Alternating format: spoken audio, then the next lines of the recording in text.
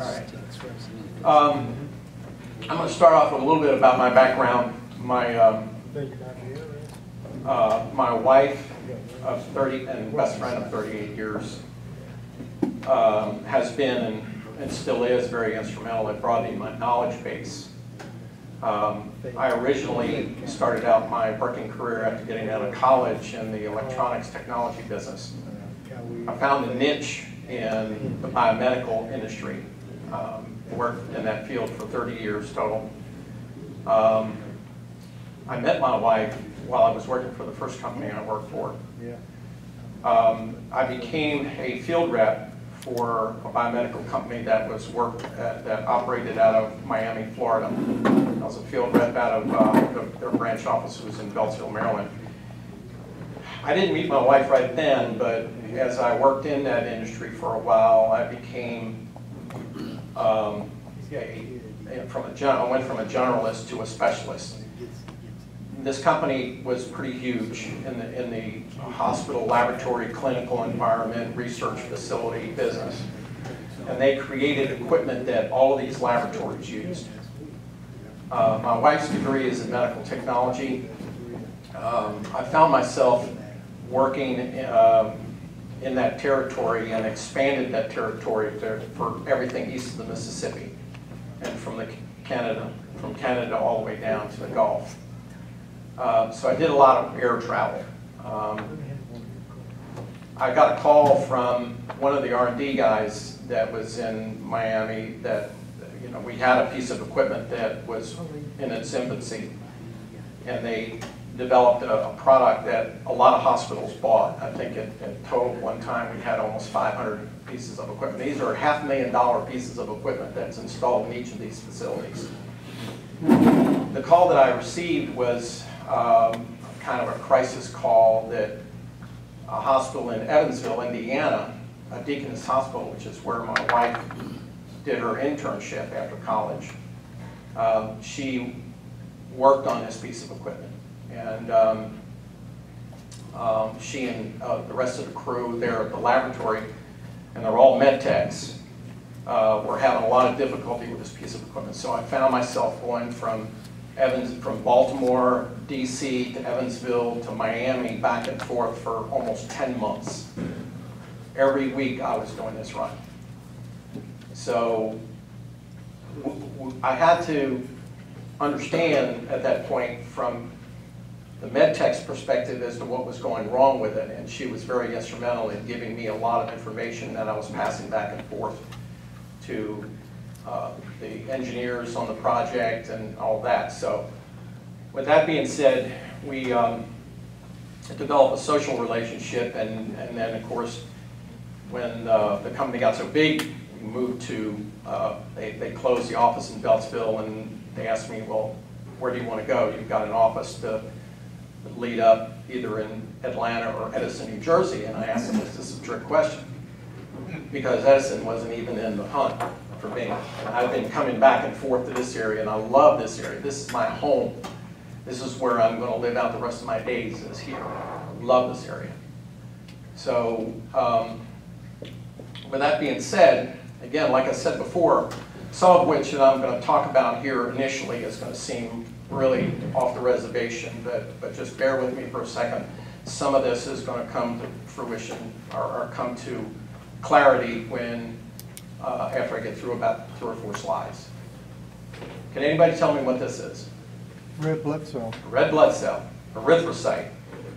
Red blood cell, red blood corpuscle, they're all the same. It's a very unique cell in our human body. There's not an animal on earth that doesn't have this in their bloodstream. They're characteristically the way they're shaped, they have no nucleus. This shell of this cell embodies a protein called hemoglobin. Each cell is designed for 2 purposes. One is to feed the body oxygen, or O2, and remove carbon dioxide. That's what it's designed to do. In a healthy human being, in males, there's 5 to 6 million of these cells per microliter, and on a female, it's 4 to 5 million cells per microliter. So the surfaces of these cells are maximized to capture as many binding sites for heat for oxygen as can be done, and that allows the process to your body is going to implement a circulation of these cells from the heart to the lungs, all the way, and circulate throughout the entire body. It feeds the cells, it takes away the carbon dioxide by allowing the cells are allowed to, for the CO2 to bind and bring them back to the lungs in order for you to breathe out or exhale that product. You have to excuse the writing on this. I got this off of a UK website. They spell it that way. The A is not pronounced. It's hemoglobin, H-E-M-O. But anyway, you can see the size of the cell is very small. The volumetric measurement on typically these cells is anywhere from 91 to 94 cubic microns. Very small. And if you understand the size of this, you can't see this without a microscope. So, but in addition to binding with oxygen and CO2, there are other gases that are out there. Now, in a normal breathing atmosphere, we're at about 1/5 of it is oxygen, and the remainder part of it is nitrogen. Now, one may ask, well, can you live with just oxygen? Because the majority of the air we breathe is nitrogen. The answer to that is kind of complex, but the basic answer is yes, you can. Unfortunately, nitrogen is another component that we breathe in that helps aid in hair growth, nails, and also gives us the opportunity for our organs to be nourished as well too. Trace elements, one that is missing out of all this is CO. And that's a component that we all breathe in. This room has a certain amount of CO in it. And I'll tell you about that in a second. The insidious portion of this particular process is that CO is more than 200 times efficient at binding to hemoglobin molecules than oxygen is. And when it competes with this, it makes the the carbon dioxide and oxygen levels, it has no space left for it. It drives them out. And it stays in those cells for a long period of time. So has anybody ever dealt with or know of anybody that's ever been had an issue with CO poisoning? You seen it? It's not a pretty sight. Yeah, my wife had it. It is not a pretty sight. I had an opportunity, I found myself, when I was working in Baltimore, I found myself going up to Harrisburg. And to get to the lab at Harrisburg General, you had to go through the ER room. And while I was walking in, they were bringing in a trauma patient, an old man, who he was covered up.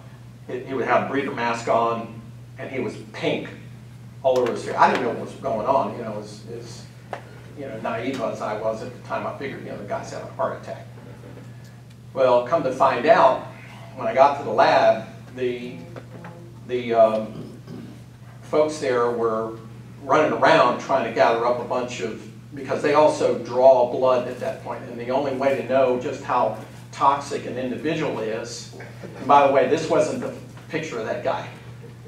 This is, if you had CO poisoning, your whole face would be pink. I mean, in a severe case. But they were running around trying to get all the sticking needles and syringes and everything put together on a crash cart that they could take to the ER. So they got they received an order, stat order from the ER physician to come in and draw an arterial stick, which, by the way, if anybody's ever had one of those darn things are painful. But in order to get it to an artery, you have to actually go in. It's not a venous stick, where you can, you almost don't even feel them. Somebody who sticks really well, and my wife does, by the way, too. The first time she ever stuck me was after I met her, and I didn't feel a thing. But an arterial stick, you have to go deep in, and as soon as you get a vein, you turn the needle and you ride it. Dig in. So if any of you ever have to have one done, you kind of be prepared. But an arterial stick is one where they do what's called a blood gas test. In this particular case, it's called, today's standards, it's called a carboxyhemoglobin test. And, but in the early days, a lot of the equipment was pretty rudimentary, and you had to do a lot of calculations and things like that. And what the carboxyhemoglobin test does is look at the ratio between hemoglobin and CO. So when the tech came back to the lab with that filled syringe, it was completely red. It was fire engine red. And I've seen enough venous sticks to know what the color difference is. It's a deep dark red in a venous stick and bright red on an arterial stick, but this was like super red. And one of the techs mentioned to the other, you should have seen this guy. His whole body from waist up, where she saw, was all pink. And, again, if any of you have ever seen somebody suffocate, the general principle of suffocation is you can't take a breath. This is even worse, much worse. So I cannot impress upon you all enough as home inspectors. You've got to be aware of these types of things that can produce CO in houses. There's so many telltale signs. I know you all have stories of things that you've seen, but I'm going to show you a few photos here in a second. I got these numbers from my wife the other day on the normal ranges and the critical range. And the normal ranges, even though it says, well, how can any amount of CO in the body be good? Well, the 0.5 to 5 is a well-start range. There's some organizations that may have slightly different ranges, but they all kind of put together a set of ranges that are developed by the pathologist in each lab. But a 5, if somebody comes in with a 4 point something, that is not a critical event.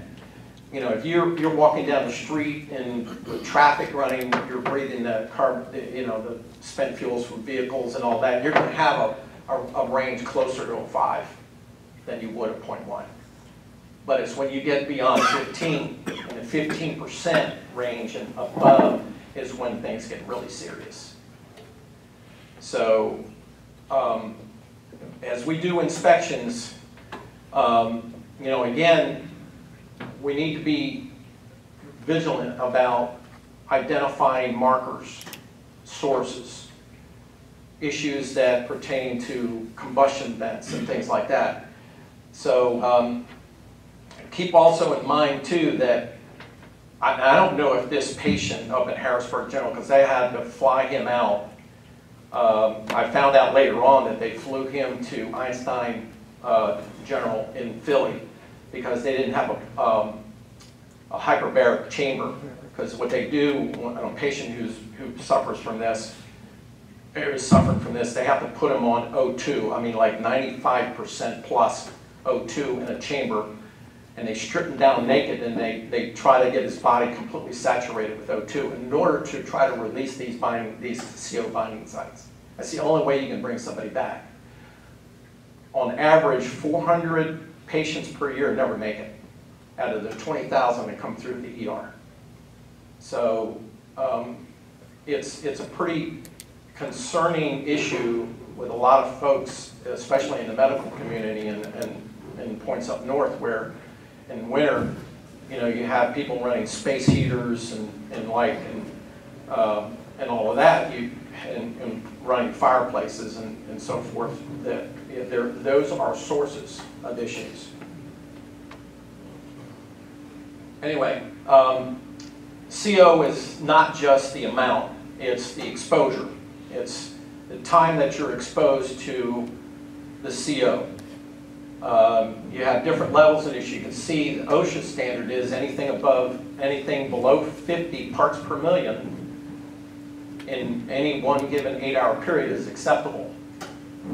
And then as you go up, you start seeing that time. As you go up in the amount of parts per million, you see the time starts to decrease until you have issues where this gas can become lethal. And that's where the danger comes in on this. So kind of be aware of that. Don't take anything that you see lightly. You know, when you see something like this, and again, you can write it up, but don't set the alarm bells off. It just needs to be looked at by a professional, preferably a licensed professional. And in this particular water heater I took this picture of, you know, CO basically is a gas that is caused by improper or inadequate fuel utilization of a gas-fired appliance. So when you're seeing something like this, you can note it in your reports, but make a recommendation that it needs to be followed up, always. What about this? Seen that. Stuff like this. That's art. That's art. Yeah. They couldn't get it up, straight up, so they said, oh, curl it around. What about this?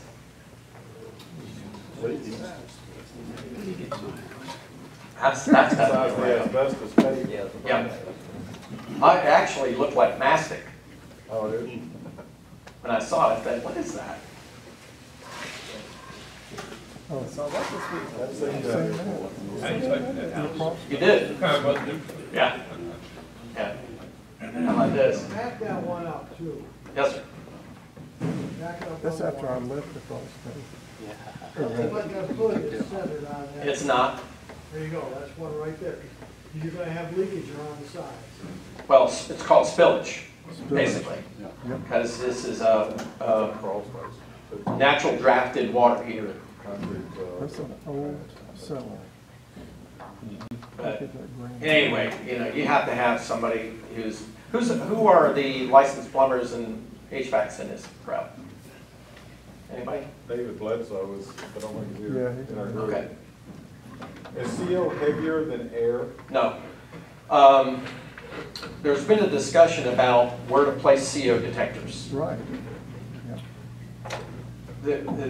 Some manufacturers recommend placing them high, but the density of CO is such that it covers the complete vertical aspect of a room. So you can plug it into a wall, you can take it halfway up the wall, or you can put it in the ceiling. My preference would be in the ceiling. But in areas where you have, let's say, a fireplace working, it needs to be in the wall, because that's where our breathing zone is, at that location. And I'll show you a couple of pictures here in a minute. Okay, so in essence, we see something like this, and you know, when you see this trace amount of corrosion, you have to ask yourself, what's inside that pipe? That white fluffy stuff. What's deteriorated in that pipe?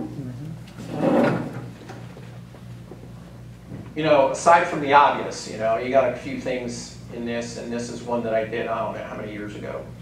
You know, roof leak, you got, that pipe doesn't have the right clearance going through the roof. I wrote this up, because that is the start of corrosion. You know, you have to say, corrosion noted. You know, if this has yet to be examined by a licensed professional, you need to have it done. Long size pipe too. Too big a pipe, just get condensation. Both can do it. Should be a smaller pipe. Yep, It's cooling, what it is it's cooling down before it gets out. right. It's Right. condensation. Yeah. Well, the byproduct of natural gas is sulfur, and it's a caustic agent. So when you mix water with it, it becomes sulfuric acid. Another thing that I've seen is these new tankless water heaters. They specifically want you to vent them right to the outside on the wall. And I have seen them vented into the chimney.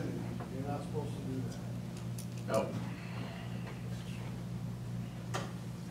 I took this picture of on a new system, a new construction, on a furnace that, you know, you may wind up thinking, well, this is probably a deflection of the right burner on an igniter, but this is a spark igniter. It's not a glow plug. So what happened was, and I found out later on from the builder, that this jet, the orifice in this right burner was deformed. It was defective. So they weren't getting the right fuel to gas. I mean, this is more of a, yeah, it's the first one I'd ever seen. I thought, wow, that looks different. So, how about something like this? Mhm. Oh, always. Really end of its life. Yeah, Mhm. something like that. Again, to your point about increasing the size, most of the corrosion that you're seeing on the outside of this pipe, you sort of wonder, wait a minute, what's inside of it? You know, how bad is it? Normally what I do is I'll go up to it and I'll squeeze it a little bit. If I can hear it crackle, it's gone. Plain and simple, you gotta replace it. But even still, you need to write it up. What's wrong with this picture? Poor direction. Backtrack. Yep. You got your, Is that gas log? right on your Chimney's food, you too got. short. No, it's a wood burning fireplace. The wood burning fireplace? Well, it's not drafting right. It's got a bird's Right. nest up there. And the other thing is, where's the CO detector? It was not. Supposed to open it? It's too heavy. So, again, getting back to sources, if it were me and I had a source like this or a utility room down in the basement, how many of you ever seen a finished basement inside without high-low vents? Yeah, seen enough of them. There needs to be one down there in that location as well, too. How about something like this? All the time. See a lot of old chimneys with no rain caps on them. No. What do you think the mortar joints between the tile looks like after about 40 or 50 years? Just bricks. Holes in it? Oh, yeah. They didn't finish it. It's crap. You could not see it from the ground. What about this? An old stove? No vent above There was termites. It's standing pallet line over there. Yeah. Probably do, yeah. Probably a standing pallet line. I've measured, I have a, it's called a back rack. I have a CO monitor that measures, it's pretty accurate actually. It measures from 1 part to 999 parts per million CO. I've gone, when I've done energy assessments on houses, part of the requirement of BPI, and I'll get into that here in a little bit, asked for is that they ask for us to measure the output of that oven when it's running. Take a guess on the parts per million on some of these old stoves that I run. I had one that was 999 parts per million. Off the chart. And BPI says that the maximum allowable is 200 parts per million. Remember the chart, at 200 parts per million, how much time do you have that you can withstand that amount of CO in any one given area? And especially with some of these stoves that have microwaves installed on top and all that gas is actually coming back to the kitchen. But it's filtered. You would think there would be a vent above that stove. A hood. Yeah, There could be one there just because. yeah, I just took this picture and then this was one of the energy assessments that I In did. the old days, they didn't have it. It was just there. I mean, I knew you had your ceiling. Now they have the hoods above. Correct. There is no requirement for that. Right. Well, I can tell you that all the easy off oven cleaner you can put in this oven is not going to clean where it needs to be cleaned the most, and that's down below this burner, this plate, lower plate. Because those burners do get dirty over time. And when they do, there goes your gas-air ratio. And the flames come out yellow. It's like underneath that water heater I showed you. So, you know, in a case like this, you know, when you're starting to look at ovens like this, you almost have to say, look, it's an old oven, you may want to consider replacing it. Don't even talk about CO. Just put it in your report and say, look, this is something that when these ovens get old like that, they can become inefficient. They can off-gas a little bit more CO than what you need to. It's best to go ahead and look at a new oven. Again, like I said, this part of it is, you can see a little bit, this is kind of common what I see, a little bit of a jet problem there. When you start seeing something like this, you say, okay, well, you know, it probably needs to be cleaned. Somebody needs to clean the orifices on all these burner plates. Or it could be a pressure problem of some sort. It could be a mix valve issue that is causing that creating that. Because it being common to most all of the burners, you think, well, what's common to all of the burners? Is it because it hasn't been cleaned properly, or is it because, you know, it just needs maintenance and adjustments? Again, BPI, when they came into being, and this was back in 2008, Georgia Power had adopted, they went from South Face and the Energy Star program to BPI, and BPI was the force behind all these combustion safety checks on all this equipment. We could not promote having a client do energy upgrades on the house until we were sure that if they had gas appliances that they were operating safely. The procedure is pretty, well, even though it's short, unfortunately it's a procedure that it does take a lot of time. It's a real pain in the neck to do. I don't like doing them, but it's only 6 pages long. And it has you taking pressure readings, ambient pressure readings, pressures inside the flue pipes, and that's just not water heaters. That's all the combustion systems you've got in furnaces are one of them. And then, of course, measuring the output on the stove. So when you get to that point, you start to have a concern. This is you have to excuse the photos, it didn't turn out real well. This is a picture of one of the systems I do. This is a pressure read measurement while the system's running, and this is to check and see the spill rate. Now, BPI's standard is that when this water heater would start up, you're going to have a certain amount of spill out until this pipe got hot.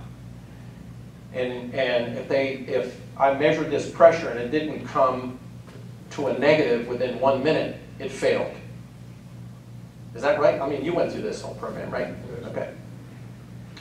And then on the measurement side of it, any water heater that was expelling more than 25 parts per million would also be a failure. Now they've since changed that, because now they're on the latest development has it, the numbers slightly different. So, you know, this is another 6-page, 9-page, whatever, combustion safety apply. You know, that was really integral with that. Most people think that BPI is all blower door and duct leakage testing, but this was one of the things that you had to be checked out on, you had to show competency on in order to get your certification. So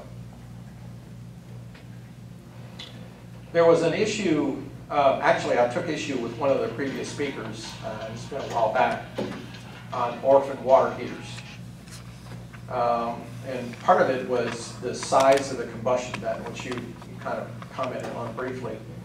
But can anybody tell me what the real concern is with this? You know, again, it's CO, it's possible backdrafting. You're talking about venting into a chimney stack? That already had commingled an 80% furnace that they changed over to 95% and abandoned that connection between that Y connection, so you're going directly into the chimney. More than likely with a 6-inch vent. Well, Well, the potential is based upon its age as to what, if it's venting into a terracotta vent stack, you've got a variety of issues going on beyond the size of it, but the deterioration of mortar joints. Yep. And then, of course, then that creates a leakage issue back out into the cavity of the chimney and maybe then into the living space as well, and likely into the living space. But that typically is, this one's kind of unusual looking because more commonly you probably would have a Y or a T type thimble to connect what used to be for the furnace and the water heater being kind of connected together, simply because of the discharge between both appliances running at the same time, and then going into a 6 to an 8 inch, 9 inch terracotta pipe. Right. I mean, this is a solvable problem by sleeving it, Exactly. but. Unfortunately, we can't always see these You're things. right, you can't always see that and know that, sure. Yeah, so what you're faced with here is the spillage coming out. Because remember that 1 minute duration of time that BPI says is acceptable within 1 minute. You're going to extend the time because this pipe never gets hot. It has to get hot to draft. Exactly. Temperature is the key. That too, and you gotta consider what the manufacturer of the product recommends when they're venting, how they want you to vent that product. Which I have seen on a lot of my inspections, for some reason or other, the builders don't follow it. They vent it wherever they want. Well, the IRC has a chart, which we all are aware to. Yeah. They have, there is a chart, or charts, I should say, there's multiple charts in there, that go over the BTU input versus the size of the pipe. Right, right. If you're unsure and you can't get that information from the manufacturer, you need to revert back to that. Right. Yeah, but the manufacturer usually states, this is the way we want you to vent it, period. Exactly. And I've seen a lot of places, they don't do that. Yeah, They'll vent it into a chimney or wherever. yeah. So, anyway, I still, you know, to me, when you see a setup like this, you need to pay attention to how all of this is connected. So, Richard, how are you? Yeah. Oh, Richard, can you be my timekeeper just in case, because I'm gonna rifle through this. Yeah, no, I was gonna look at about 10:30 for a break. Okay, all right, I got enough time to go through this portion. All right, let's move on to ventilation. There are changes coming down January 1 of next year that are going to require builders to do some additional things. We're making houses tighter. The air change per hour right now is set at 7 as a max. It's going to 5 next year. Now, you're going to require that builders incorporate fresh air ventilation of some type. It doesn't matter, there's 3 different types that they're looking at. And you can read this as you go through, it's either or. It's or, you know, you comply with the IRC, IMC, or ASHRAE 62.2. I haven't seen the 2016 book yet. I don't know if anybody of you have pulled that document down, but the 2010 is what I've been currently working on. And it doesn't, the formulas don't change a whole lot, and they're very convoluted. I mean, you can go through this whole formula and spend hours on it to try to figure out how do you coordinate all of this fresh air ventilation, how you calculate it all out. But normally what I see, and you're going to see a lot of this, is that you're going to see these fresh air vents coming in from outside, damper controlled. Or you're going to see an ERV. We don't use very many HRVs down here, but an ERV or the damper controlled product is what you're going to see. Very rarely are you going to see somebody do a calculation with a 62.2 2016. That's probably not going to happen. And it's cost related, more so than anything. Because it requires time for the HVAC contractor to come in and and do his calculation to figure out what size pipe to put in and blah, blah, blah. So what they'll do on as an expedient method is to just go ahead and fit a pipe out to the outside so that when the air handler is running, it's not only siphoning return air from the house, it's also diluting it with fresh air from the outside. Where's a place you don't want to put this vent termination? Maybe? Near a dryer. Yeah, that's one. What about the drive, next to a driveway? I mean, siphoning in there. You mean like this, externally or like to a garage door opening or something of that nature? Anywhere where there's a vehicle going to be parked. Most of the time you find them high, you don't find them On low. a roof. And I'm not, you know, when I saw those, and I've seen a few of those put in rooftop terminations, and I'm not a big proponent in this area to do that. There's too many things that, at least in our climate, that you're going to bring in, and one of which is heat.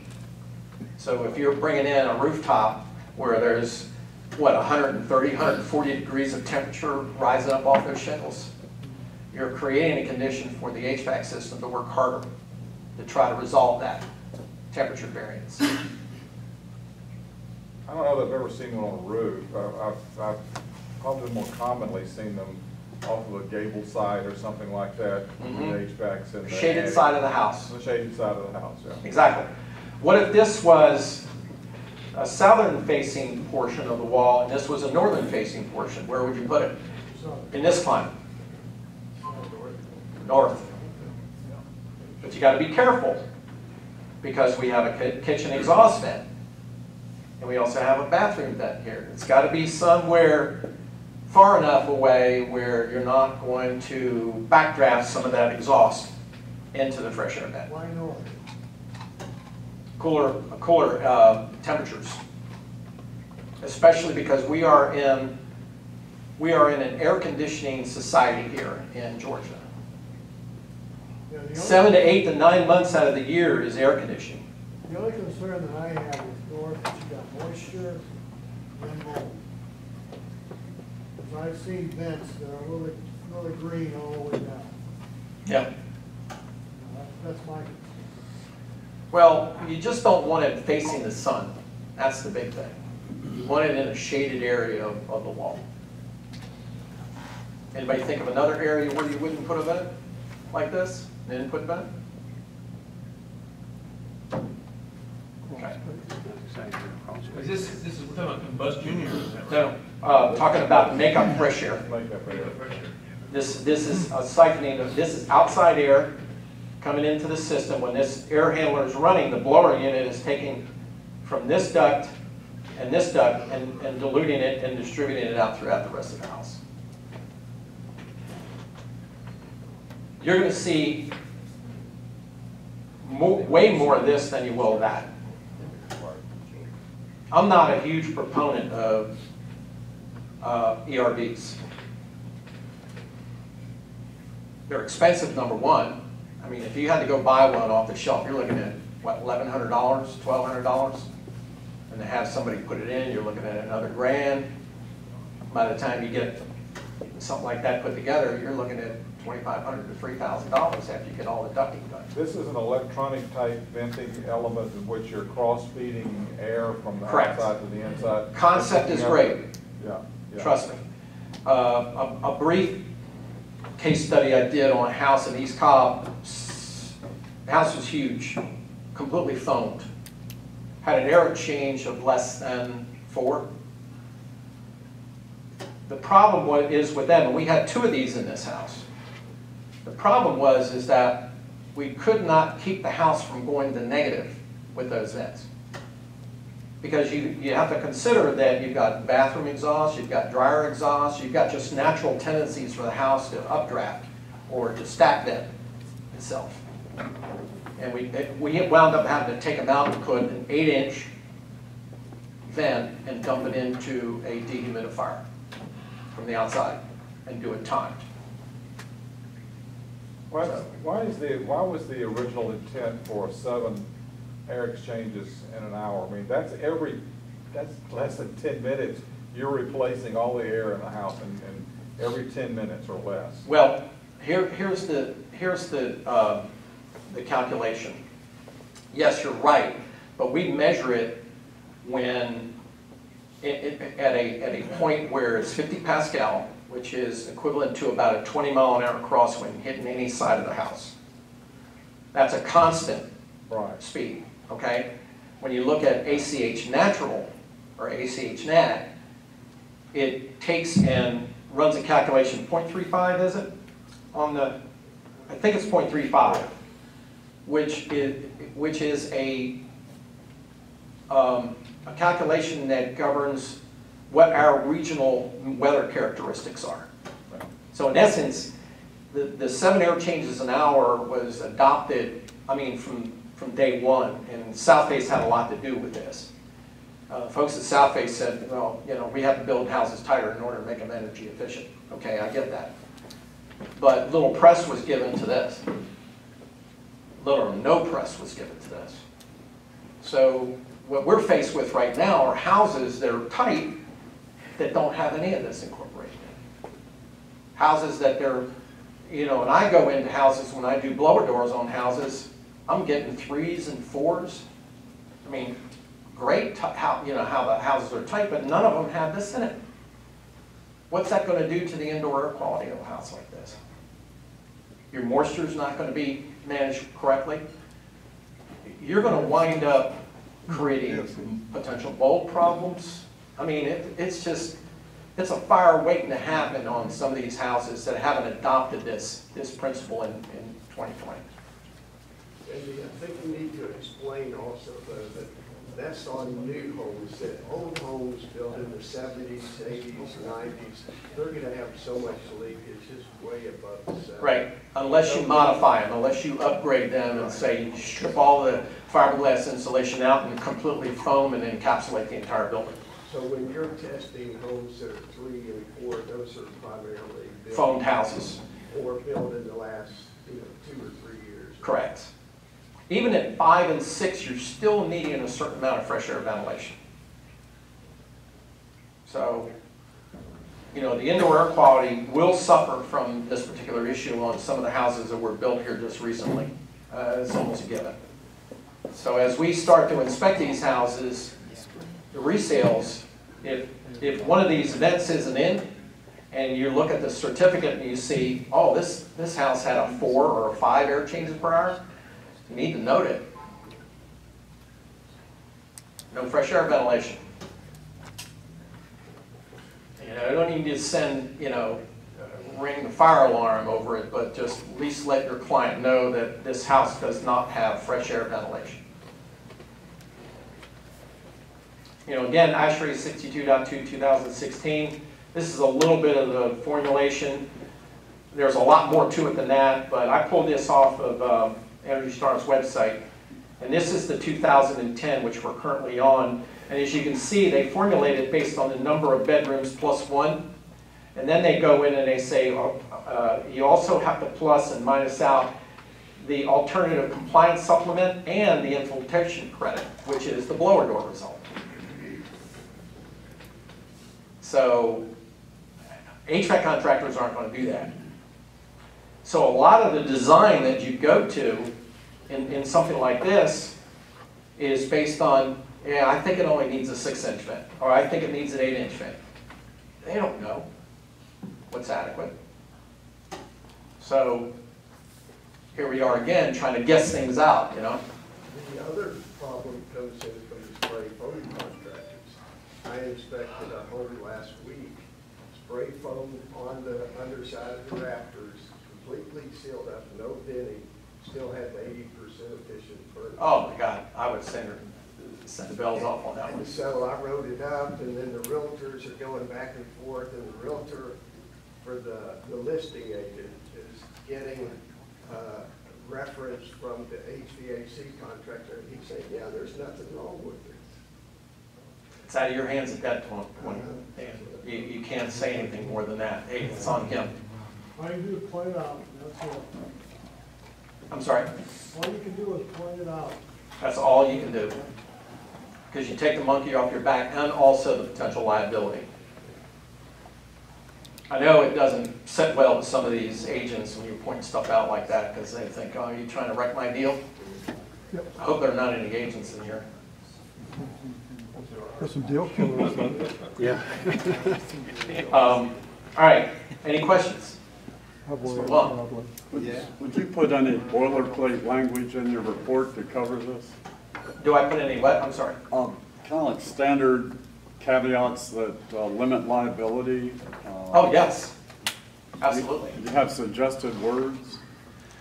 Well, in situations like this, I try to revert back to the professionals, licensed professionals, whoever that may be, because if you're going to divert the liability off your own shoulders, you need to make sure that you say, you need to have this evaluated.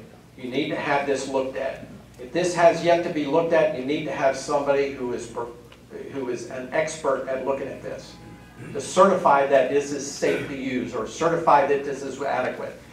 Anything that kind of shifts away the responsibility in the event that some of our clients, and I tell you, some of them will turn Jekyll and Hyde on you pretty quick. And then the next thing you know, in 6 months, you get a call, well, wait a minute, you said that you didn't write this up in the report.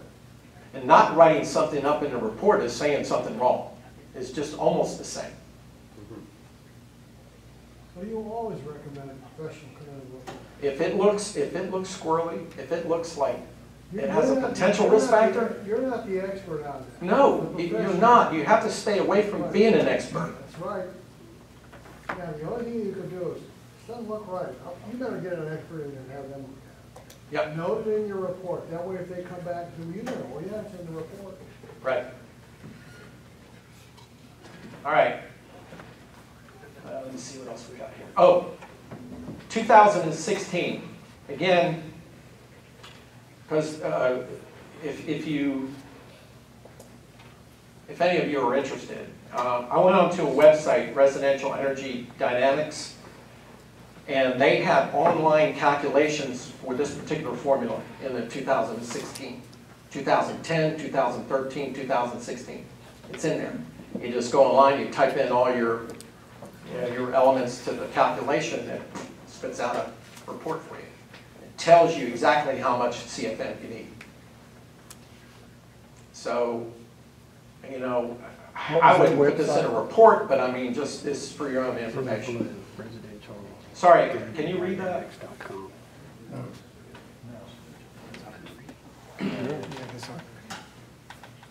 Okay. All right, let's move on to filtration. This is near and dear to me. You know, so many times you go into houses and you see that the maintenance hasn't been kept up with. Systems are dirty, connection issues, corrosion. I don't understand when you're looking at a big ticket item like an HVAC system, why people don't take better care of it. It's like not changing oil in your car. They don't know. They don't know. They don't know, and it's out of sight and out of mind. Right. They don't know. That's why I Well, say you're it's talking about important to money. take that return air filter on there and look in those vents. If they're cruddy looking, take a picture of it and note it in your report. How many of you all inspect filters? Good. I like that race. All right, I do too. How many of you have ever seen, oh, back up here.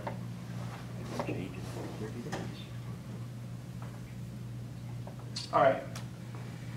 With a number of filter systems out there, what do you think the best, in your opinions, what do you think the best filter system is on the market today?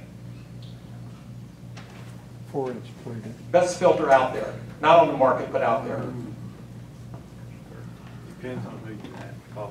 Well, April Air is probably one of the larger manufacturers of making Right.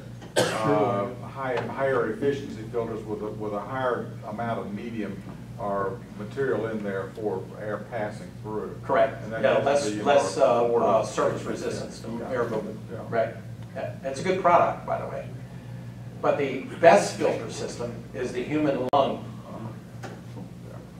You're killing me. It is a miraculous, I would say God gave us this to protect us from the most hostile environments known to man, and that's our homes. It filters a lot more than air. Oh my God, it does. And without it, we wouldn't be able to survive. It's the most important organ in the human body.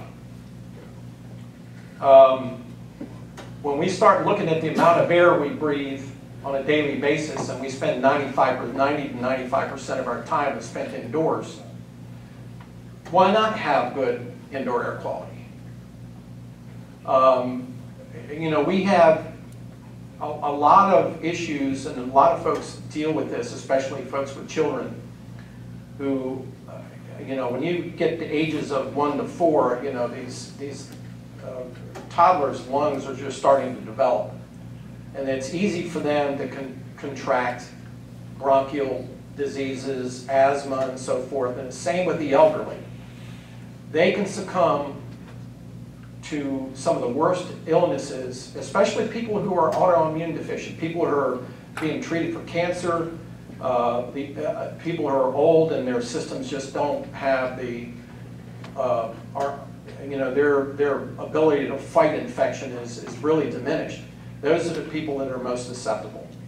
But in the area of particulates, you know, our lungs filter out a lot of the particles that are large enough where these cilia, which is basically in the deepest section of our lungs, these little hairs down here will trap the larger particles. And then at that point, they'll get coughed up with the mucus and everything. So our bodies have the built-in ability to maintain that filtering system. The problem comes into be because the human lung is not perfect. Is that whenever you breathe in a particle that's less than 2.5 microns, it's the term respirable is that your lungs cannot readily filter out these small components. And these components, you're dealing with asbestos, you're dealing with lead, you're dealing with animal dander, you're dealing with all this. So these stay in your lungs, get trapped, these small particles get trapped in your lungs a lot longer. And over time, if you don't get rid of these become a health risk. They become problematic. So what we're trying to do is, if we're talking about filtration in HVAC systems, we want to be able to filter out the best air we and our family are going to breathe through the course of time that we spend in these houses. So with all the filters that we have out there, and there's a lot on the market. I mean, there's, you know, Able Air's one of them, and again, that's a good product. Which one do we choose for our HVAC system? What's a good filter to choose? How many of you are familiar with the MERV system? That's a good, actually, for me, it's the only, you know, it's the only issue for me on a filter, because you'll see filters say, we filter out 95 or 99% of all the pollen and all. Well, what is that? What size is it? Well, a MERV chart is basically a chart that was developed for ASHRAE. And it goes from MERV 1 to 20, MERV 1 being the worst case scenario and 20 being ultra air. You know, if you read this, can you all see these numbers up on top? Nope. From 3 to 10 microns, from 1 to 3 microns, and from 0.3 to 1 micron. You look at a MERV 1 through 4, and you're filtering out less than 2 in 10 particles at that size, and it doesn't filter out anything in the smaller range. So what good is that filter? That's a fiberglass filter. Zero. You know what we see in filters? Who has an idea on what the MERV rating on a construction filter is? 8. 8? Not for a fiberglass. Well, pigeon filters are 6. I'm talking about a plated paper filter. Yeah, pleated. I pleaded, okay. All right. Not your average 50-cent filter that you can buy. It's probably a 0. Yeah, pretty much. They filter out the rocks. Right. Basically, 2 before that are still floating around here. Anyway,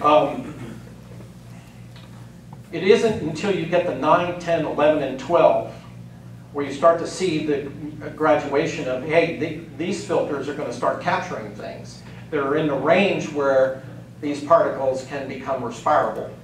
Remember that 2.5 micron range and the lungs, and what the lungs has the ability to filter out beyond that point.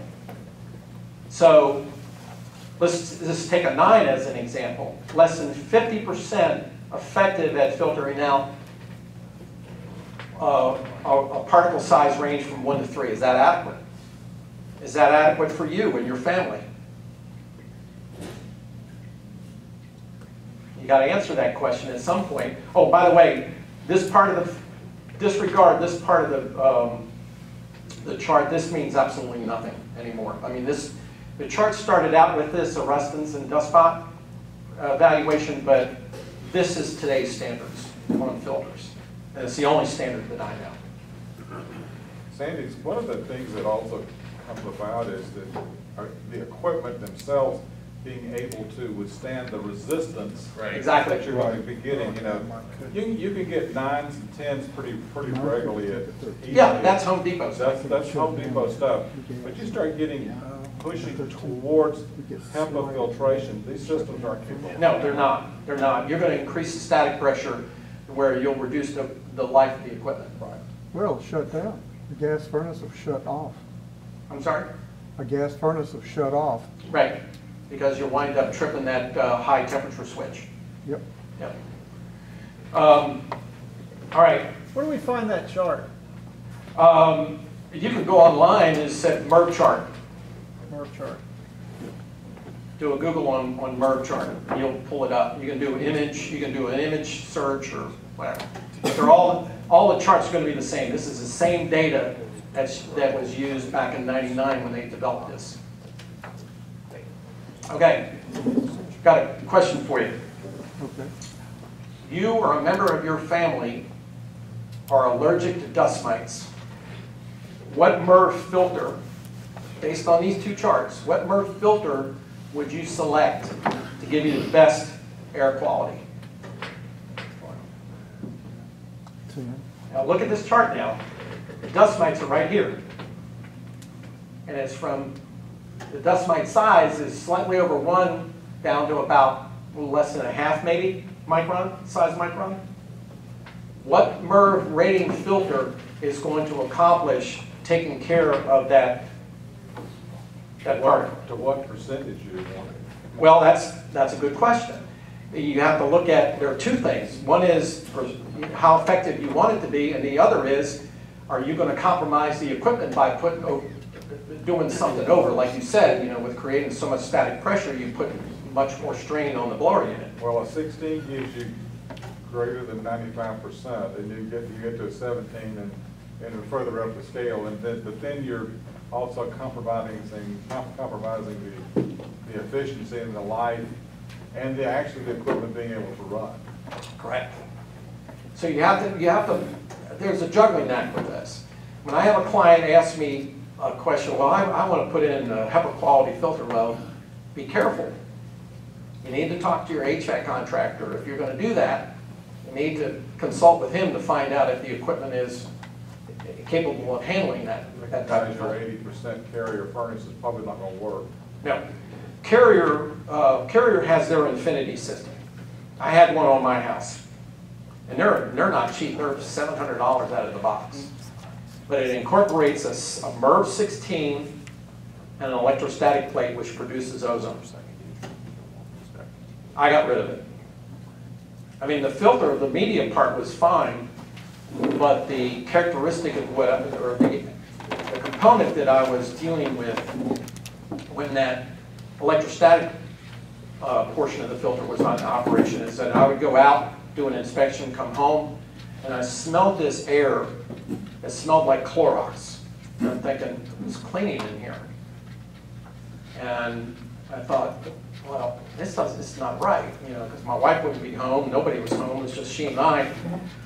And it suddenly dawned on me after I put this in, well, maybe let's turn this electrostatic air cleaner off, and we'll just do medium. It turned out that's what it was. That's the byproduct of ozone, what it was trying to clean up. But at what level does the ozone become a detriment? Because I mean, ozone around us all the time anyway. It is. And that's another component that I hadn't gotten into. I haven't looked at the charts here lately. Because it fluctuates sometimes. You'll get OSHA says it's this amount one year, and then they say, well, no, it's this amount. But it's pretty close, and I'm thinking, I hate to even guess at this point. It's less than 10 for sure, parts per million. But we're looking at probably down in the low range of less than 1. The other aspect that comes about as to whether we're dealing with an active live dust mite viable as opposed to one that's not viable. One Right, and you're looking at dust mite feces. Right. And you can't do anything about that unless you create a clean room in your house. You know, environment that's HEPA or ultra air filter. And some people require that because, especially asthmatics. I mean, I was involved with a situation where we had to create a room in a house where a 12-year-old boy who had asthma, anytime he walked outdoors, it was almost threatening to his life. So we had to put a room, set up a room with no carpet. Everything was plastics. All the cloth materials and everything were all hypoallergenic. I mean, it was a pretty intense situation for this boy. Really felt sorry for him. But we had to use an ultra air system to circulate air in and out of this room. So, but you get the point of where we are with this on the scale of what you can choose from. You know, obviously most of the systems out there, I don't know of any, I don't know if you all do, I don't know of any HVAC system that runs HEPA or ultra air. I mean, you're going to find a range anywhere from, say, 10 to about, and stretching it would be a 13. But your media plate has to be huge. On a 5-ton air handler, you almost have to open up the entire side of that unit if you're going to side mount that filter rack. So, all right. How many of you have pulled a filter out and saw that it was installed incorrectly? All the time. Rarely. Surprise, right? Backwards. Look at that. How about something like this? Oversized filter. Looks like it's working. Yeah, I've seen those too. How about something like this? Open up that door and you say, oh my God, there's no filtration. Well, the homeowner says, well, I just changed the filter. Really? I've only had to change the filter twice in the last 2 years. And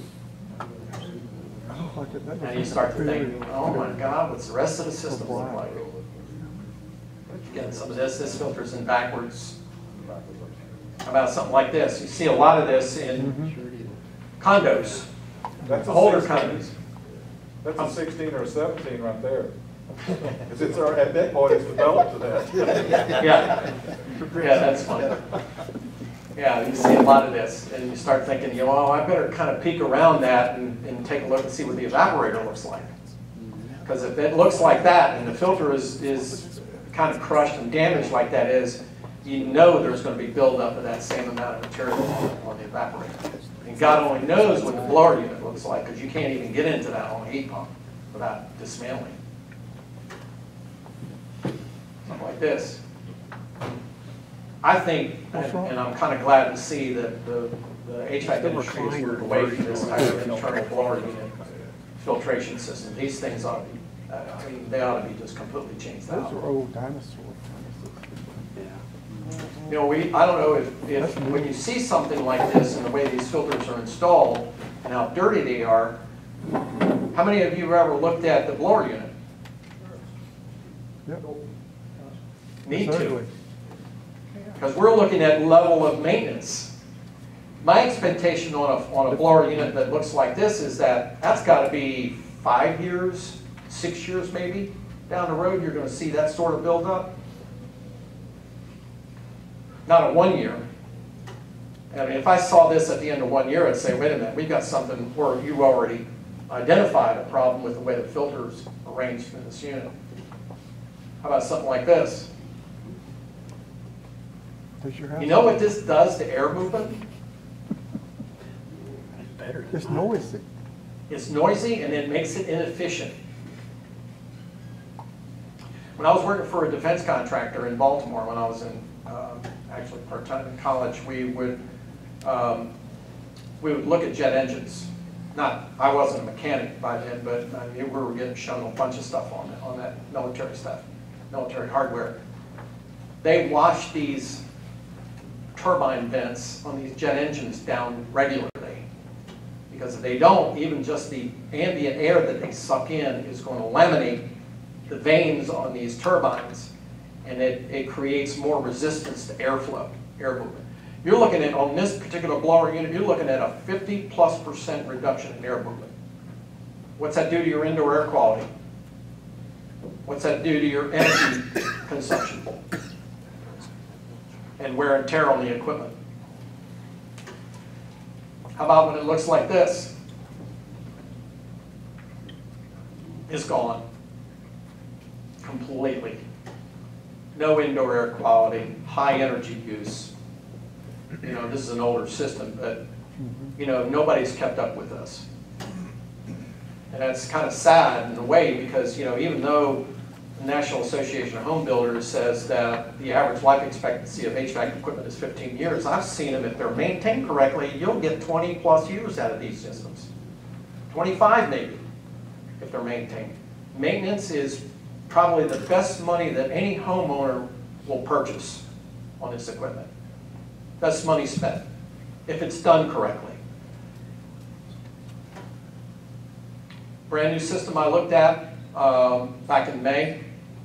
Brand new. System was installed in an attic.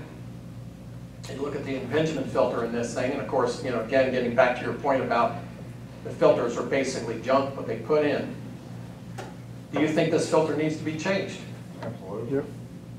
Just need to be turned around. It's not loaded in. Believe it or not, an impingement filter works best when it has more dust on it, because there's more surface tension for additional particles to attach itself to.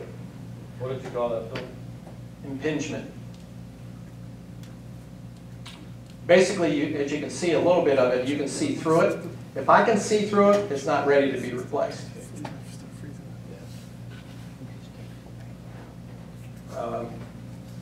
Paper filters, pleated filters are a different story. I mean, you have to be careful on that. Again, this is filter installed wrong. I don't know who put this filter in, but it wasn't the HVAC contractor. I would trust that the HVAC contractor knows where the arrow should point. No, Not necessarily. Really? Turn it around, it'll, you know, the other side will start collecting. I could flip this whole picture around upside down and we can get it pointed the right way. The other part of this too is that this filter rack's not sealed.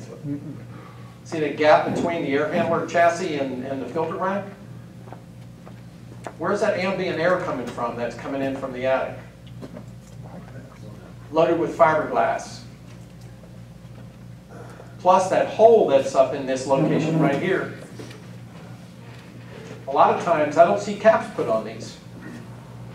If you don't see a cap on that compartment or wires that are going through that are not sealed, you need to point that out.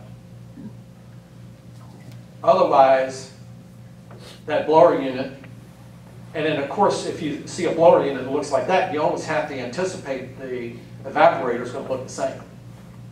So when you ask, whenever I write up a situation like this, and let's say that the customer's, my client's not ready or the seller's not ready to replace the equipment, this type of maintenance on this is a little bit more involved than your standard routine maintenance.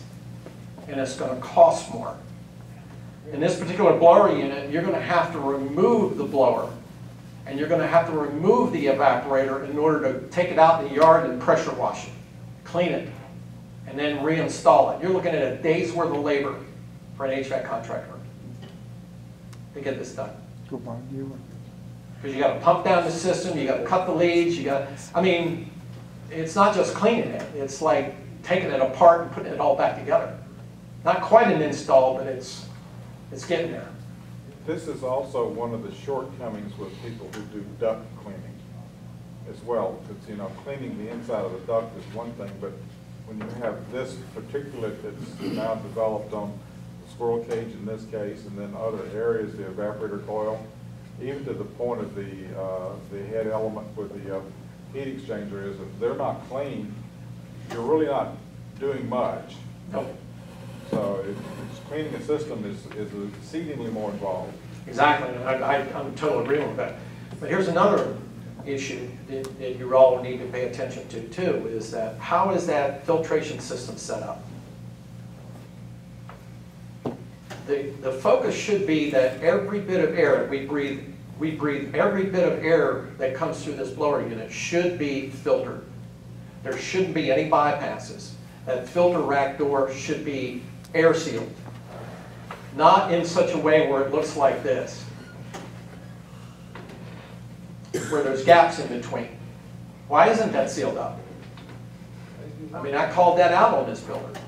Even the cover plate that goes on there isn't a sealed unit. It's This is absolute trash, the way this was set up. I'm sorry. I have no other words for it. I wouldn't say that in a report, mind you, but you need to do a better job. Yeah, but he's a low bidder.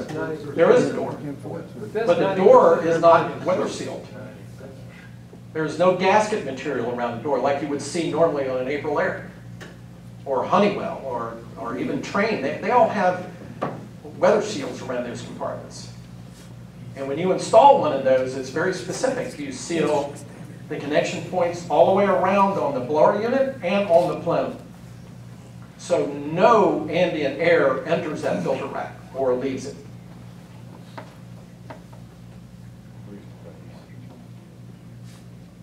I don't know if I want to get into this. This is actually, well, I'll do short you on this, but this is the system that I currently have in my house.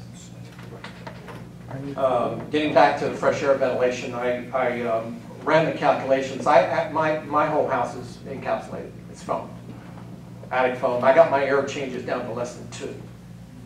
When I went and did the 2010s, the ASHRAE 62.2, I needed, based on the number of bedrooms plus 1, I needed somewhere in the excess of 200 CFM of airflow. Now the ducted dehumidifier, this April Air V100, has 2 input sides. It has an 8-inch and a 6-inch. I had to take and pipe both of these to the outside in order to get my 200 CFM that I needed. So what it does, it dumps it into the return airstream, filters it, and it's processed through the HVAC. So, but that's, and it's great. I mean, my wife loves it because she doesn't have to dust so regularly. But it's. Are those two ducts coming into the top of that ultra air? Are those, am I seeing 2 ducts? Yes, that's an 8-inch and a 6-inch. The way they do it is there's 2 input sides. There's one for an outside termination and one for an inside termination. But I elected to put both of them outside because I needed that additional 50 CFM or whatever it's calculated out to be. And even then, I still wasn't adequate with less than 2 air changes an hour when I ran that calculation. Is that air tempered in any way before it comes in? No. No, but the ducts and everything are all isolated. And what it amounts to is this is not a constant airflow. Your calculations can be either nonstop or continuous or intermittent. what I have the humidistat set up as, and by the way I wired this is that the April-air is wired to the April-air blower, that is wired to the blower unit.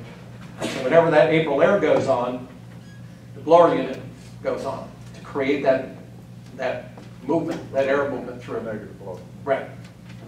And what I have mine set up as, because it's just my wife and I in the house, is I have it set for once an hour every 10 minutes. And it shuts itself off. But the other part of that component is that remote humidistat also monitors the relative humidity in the basement. So when that and I have my set point at 50.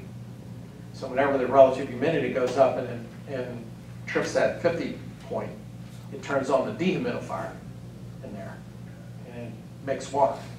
So, all right, I know this is what you all wanted to talk about. Question?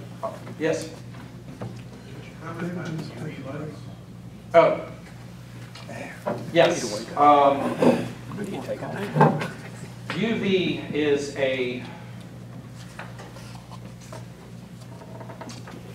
I don't commonly see those except for on retrofits. There is an advantage point to using UV in conjunction with a filter medium. You wouldn't use UV as a sole feature to filtration. You still need to clear out the particulate loads. UV is more what responds to UV is more in the bacteria range and the virus range. But you have to remember also too, the velocity of, and where you place the UV light is really important.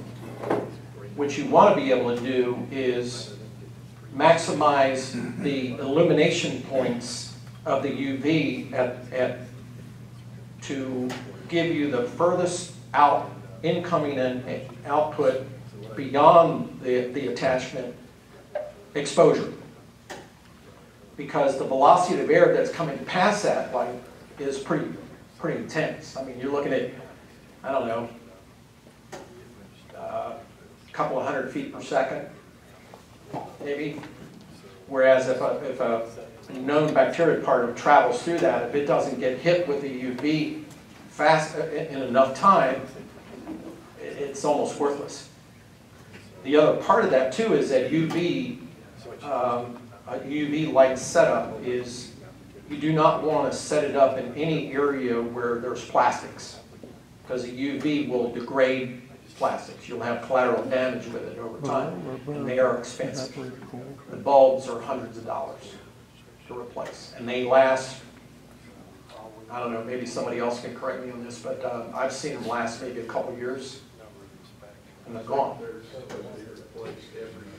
Every year, but if they're on continuously.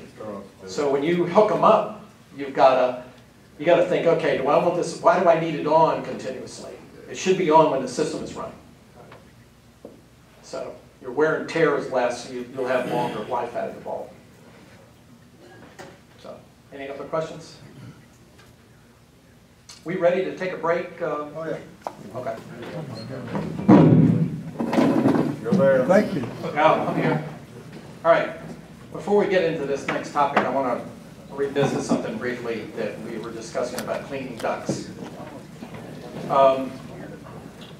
You may, and I'm sure most of you have heard a client say, hey, is it better for me to get the ducts cleaned? Well, yes and no.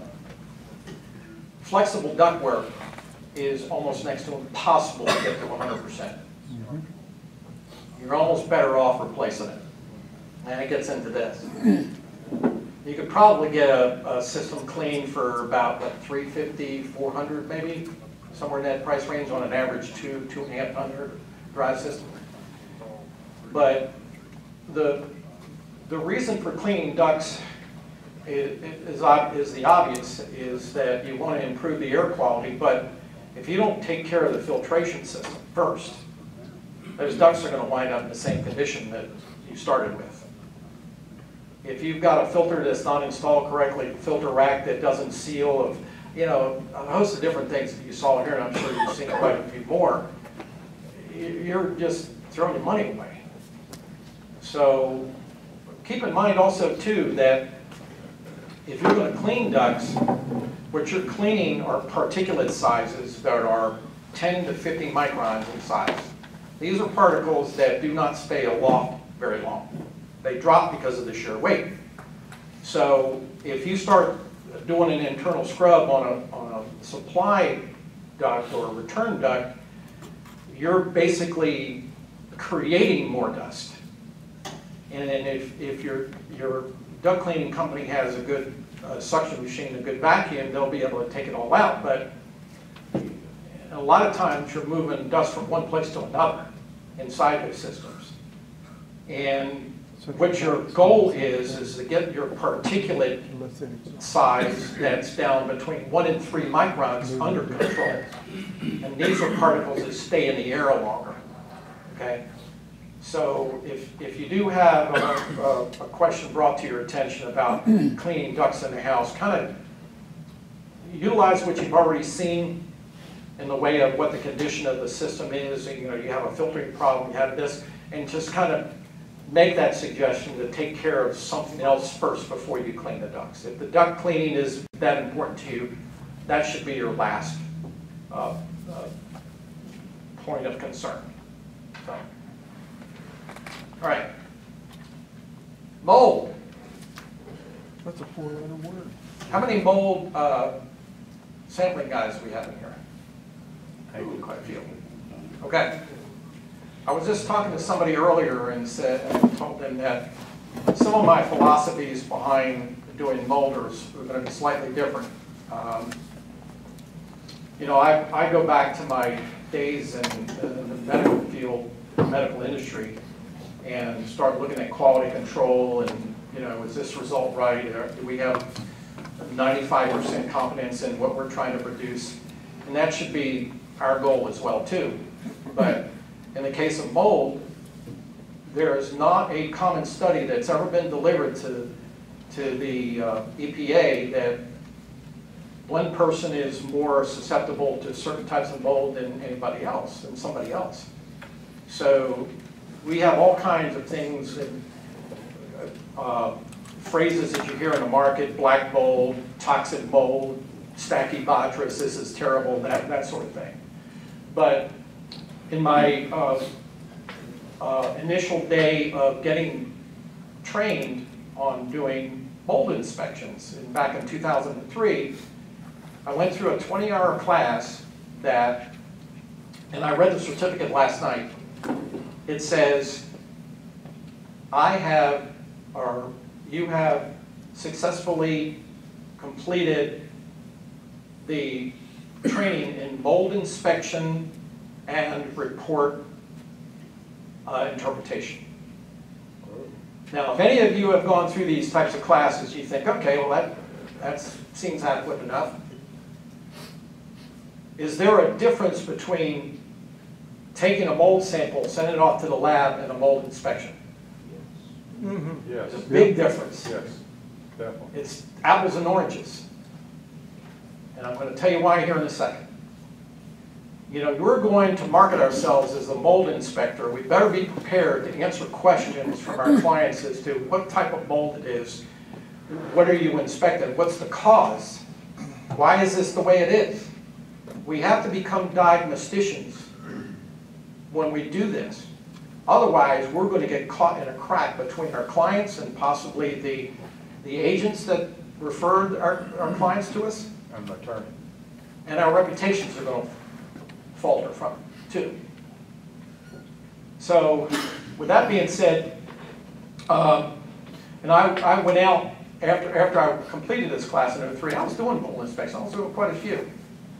And it wasn't until I had a complaint from one of my clients that said, you know, I put the report down on the table and I said, here's your report.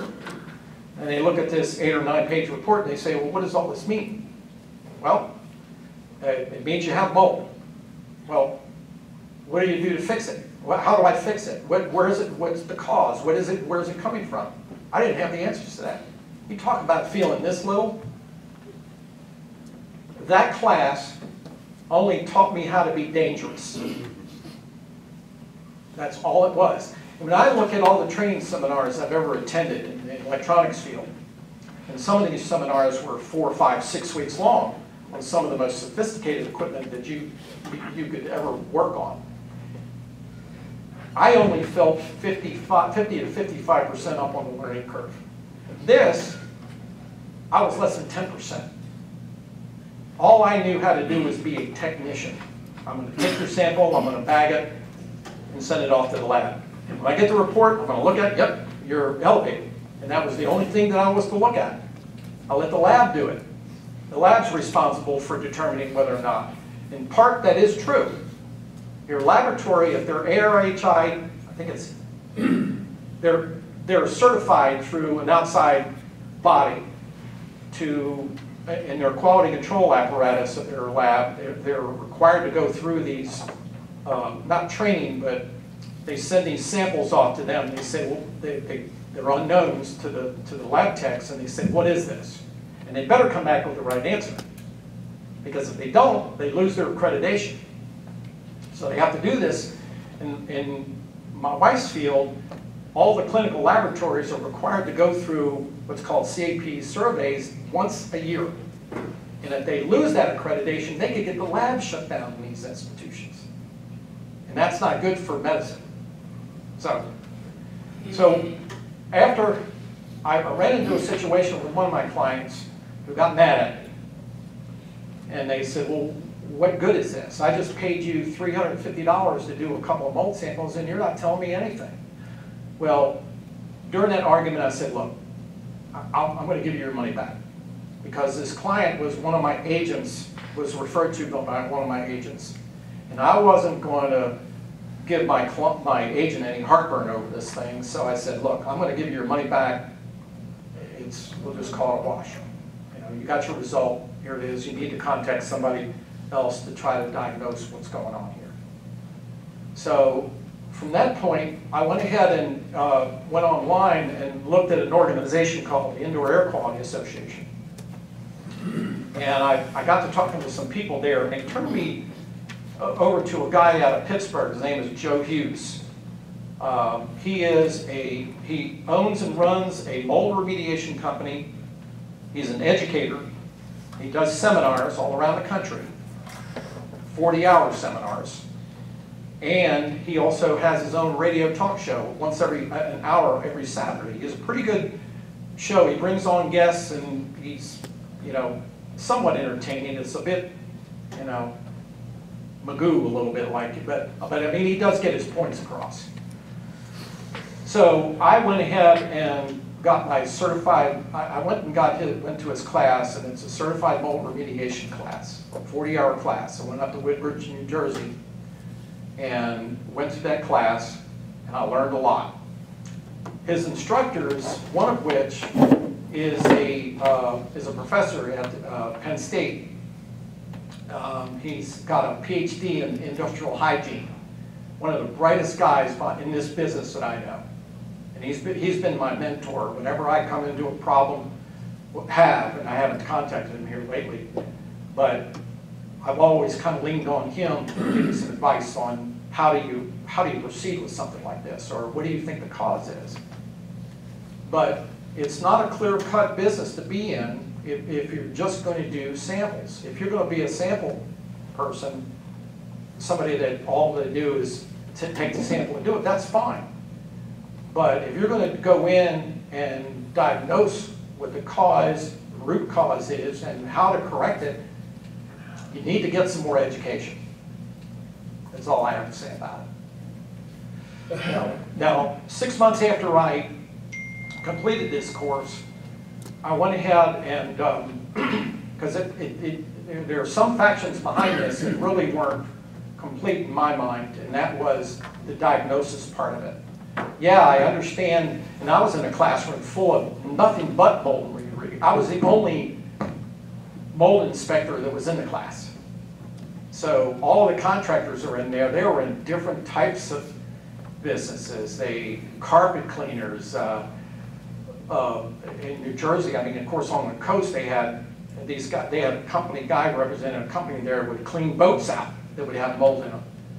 And there were different processes that they employed, and there's so many of them out there. There's a couple of them that I was made privy to when I went through that class that I understood to be, and as I read through these processes, they're pretty cut and dry, and it's, you know, basically what should be done. Everything from the type of applications on chemicals to the personal protection gear that one must wear while they're doing it. I mean, it's pretty descriptive. And if anybody's interested in one of these, there's a site that you can go on. It's called the New York City Mold Remediation Guidelines. It's a PDF you can download. It's about a 30-some-odd page document. It's what most of these mold remediators used in this class. Very simple process. Well, anyway, 6 months after I got out of class, I went and sought out another company down in Fort Lauderdale, Enviro Team. And they were training people on how to become certified indoor environmentalists. I went through their 40-hour class. And I learned a lot in that class too. And the class was basically dealt with causational things, like moisture. Taught us how to search for it. Taught us how to, you know, what the root cause is, how to remediate it, how to remediate the water. Because again, water is the mold is sauce to a goose. I mean, you eliminate the water issue, then you can control the mold. You can't completely eradicate it, but at least you can control it to a point where you can arrest its growth. So they taught us about the psychrometric chart, where to look for dew point. I mean, there was a host of different things, and it was a very enlightening course. So, have any of you ever heard of the American Council for Accredited Certification? Good. A very good referral source. There are 3 of us in here that I know of that took classes through ACAC for what was at that time classified as CRMI certification for mold evaluation and assessment. They have all the alphabet soup acronym certifications in It there. is an alphabet soup, that's right. If your clients want to find somebody who is adept at mold remediation or whatever, have them go onto that website and plug in your zip code, and they'll find a list of people. There's dozens of them, these certified individuals in Georgia. Good source. Well, anyway, I stayed on their website for a couple of years, but I tell you, it got too expensive. Each one of these certifications cost me $350 a year to keep. I was on for 2 years, and I said, I had to stay with what brought me here, and that was home inspections. And it's like, I can't continue to dump money into 2 certifications that are not yielding me enough revenue as a business owner, enough revenue to keep things going like that. So I kind of moved away from it. Anyway, can anybody tell me which mold is toxic? Stachybotrys, they're all of They all can be. Right. Phytosporium, aspergillus. Every one of these has the propensity of creating mycotoxins. But that doesn't necessarily mean if you see a site that has stachy on it or black mold or whatever, that it is toxic. You have to be careful about this when you report it. To me, it's not mold. How I see something like that, and this is important in your report writing, is that when you see something like that is suspicious of mold, your language in the report should not be, it's mold. It should be suspected mold. It's not mold until the lab comes back with a report that tells you that it is. It's a lab definition of a fungal growth. Correct, because you are not the professional in identifying this down at a microscopic level. You need a med tech, which my wife is. She can do this type of work. But she has now since moved off the bench, but this is the type of work that's done at CDC, hospitals do this type of work, clinical labs, research facilities, they do this type of work, including places like ProLab, EMSL, what are the others that are out there that do it? Spectrum. Bunch. So, 3 in Atlanta. yep. But I don't know that any of these three are toxic. However, on ProLab's side of things, and then each laboratory is run by their own pathologist, if their med tech sees one Stachyspore, it's elevated. It's an elevated condition. Because Stachy has more of a propensity. As a matter of fact, from what I talked to some of the med techs down in at ProLab, that they've documented back when I talked to them, 22 species of Stachy that have produced mycotoxins. And it's not an easy test. It's not an easy test. It's not an over-the-night test. You have to plate the material, you have to make it grow, and you have to do a gas chronometer test on it in order to find out, are these gases, the MVOCs that it's producing, are producing toxic gas materials. So again, be careful with what you say and what you report. See something like that. It's suspected mold. It's suspected mold. When we were doing that, Charles, Mike, Clark, you were doing it too, weren't you? Yeah. Okay, yeah, back over here. Clark was doing it also. Fundamentally, we were just told to classify it as a suspicious particulate. Yep. Avoid the use of mold in its term altogether, because even the suspicion, giving it a suspicious element to a client could obviously plant it where that's what they're observing, or that's what we're declaring it to be in a certain sense. Even though you're classifying it as of a suspicious nature, we avoided the term using it called mold. We termed fungal growth, evidence of potential Microbial growth. Microbial growth, things of that nature. I use the technical terms and honestly, you're not lying to them. You're letting somebody else who's a professional give them the bad news. Right. That's in essence what you're doing. And I'm all for that. Take the heat off your shoulders, absolutely.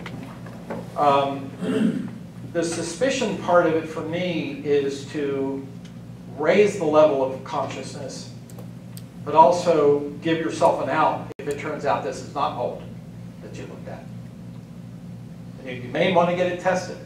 You may want to get somebody who's CIE, GIH, whatever you want to call it, somebody who's mold testing certified to come in and wind up running a swab or a tape lift off of this location and see. But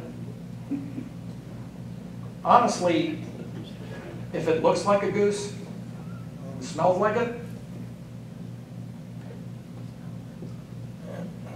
I am more reluctant now as a mold testing person to take somebody's money before the fact. Just clean it up. Spend your money on cleaning it up and then come back. If you feel very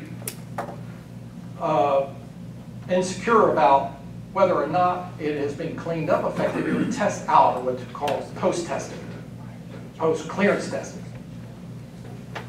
And if you're that concerned, because you got to remember, if you provide a report to a client and says there is mold, you've got to disclose that. That has to be disclosed. I mean, the state of Georgia has very strict rules on disclosure on property transfers. So you have this report on the table, and you're selling your house, says, well, you had mold. Well, the buyer is going to come back and say, well, what did you do about it? Well, we had somebody come in and clean it. Okay, we had somebody come in and clean it. Did you test beyond that point? You do a post-testing to see if the work that was done was adequate. So you've got to test in and test out. I guess for me, in my mind, I'm trying to be a good steward of my client's money, and I want there to be continuing efforts on their part to refer me to other people. And it's more of a, not that I mean, if somebody twists my arm, I'll do it. But if I get a call, and I get calls from now and then for people that want mold testing done, well, my question is, what's your reason? What do you have? What is going on? Is there a health component attached to this request. Is anybody in your family, you or your family, getting sick? Is this a legal request? Is this something that's going to that I'm going to wind up in court testifying to? Which I try to get out of those, and I've testified in a handful of cases with this type of issue. And even though a lot of it was kind of fun, but you never know when you get into court what's going to happen with situations like that. You commented earlier about one of the functions of this process would be, and finding evidence sometimes is the first thing that draws people there. Other times there are things that have to do with odor where things are not visible present there. But in the combination of both, cleaning it is like a Band-Aid. You want to know why it's there. And right, what you want to ID the water source. Right. And the water source could be dew point issues. Whenever I'm in a house and I'm looking around, if I see a mirror or a painting on an outside exterior wall that's flush up against the wall, I remove it and look behind it. Because that's where your dew points are going to occur. The one thing you tell clients is the only thing out of the 3 elements that are required for fungal growth to develop, the only thing that you can manage within certain degrees is moisture. The others you can't do anything about because they're natural. They're Correct. nature. They're part of nature. It's impossible to kill mold. Right. Plain and simple. I don't care what type of oxidant or bleach, and by the way, bleach is not a good Bleach is not a disinfectant. deterrent. Right. They have all these things on the market. You'll see All kind of kills bad- 99.9% of mold growth and all that. That's BS. It was here before us, and it'll be here after. That's right. I mean, there'll be this planet could be nuked and there'll still be mold on it. So, anyway, you see a lot of this stuff, especially in crawl spaces and basements, and typically where there's high levels of moisture. But also keep in mind that if your relative humidity in a house is sustained greater than 60% for more than 48 hours, you will have a mold problem.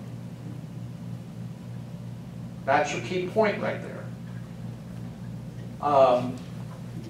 This is why HVAC is even though it's complex, one of the most important things, because we are in an air conditioning society, is that you can't just cool, you have to take the moisture out of the air at the same time. And the longer it runs, the more moisture you pull out of the air. That system has to create water.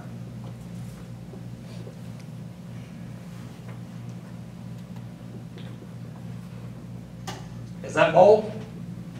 More than likely. That's suspicious fungal growth. More than likely. More than likely. But in your report should say, this is Suspicious fungal. Suspicious. suspicious mold. You need to have it evaluated.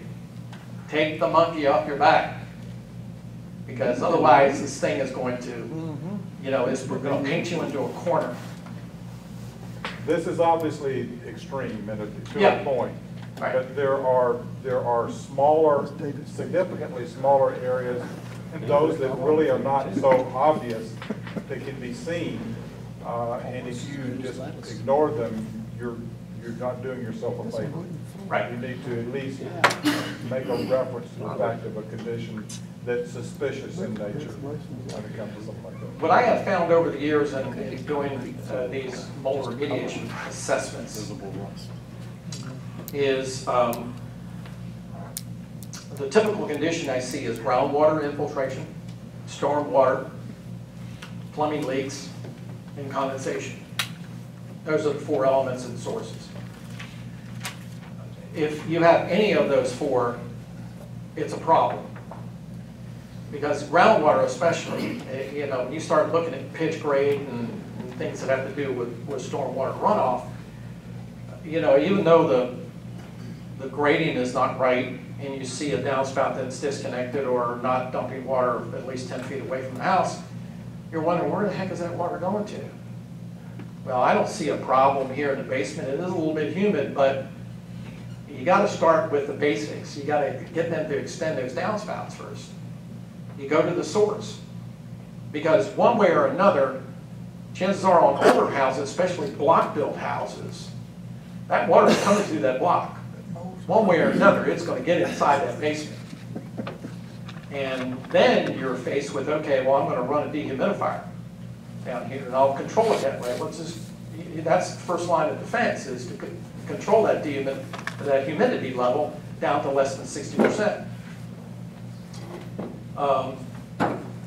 Your function should be, again, it's kind of complex, but you start with the easy things first, and you start working your way up into the things that are not common, like dew points. That's very difficult to assess.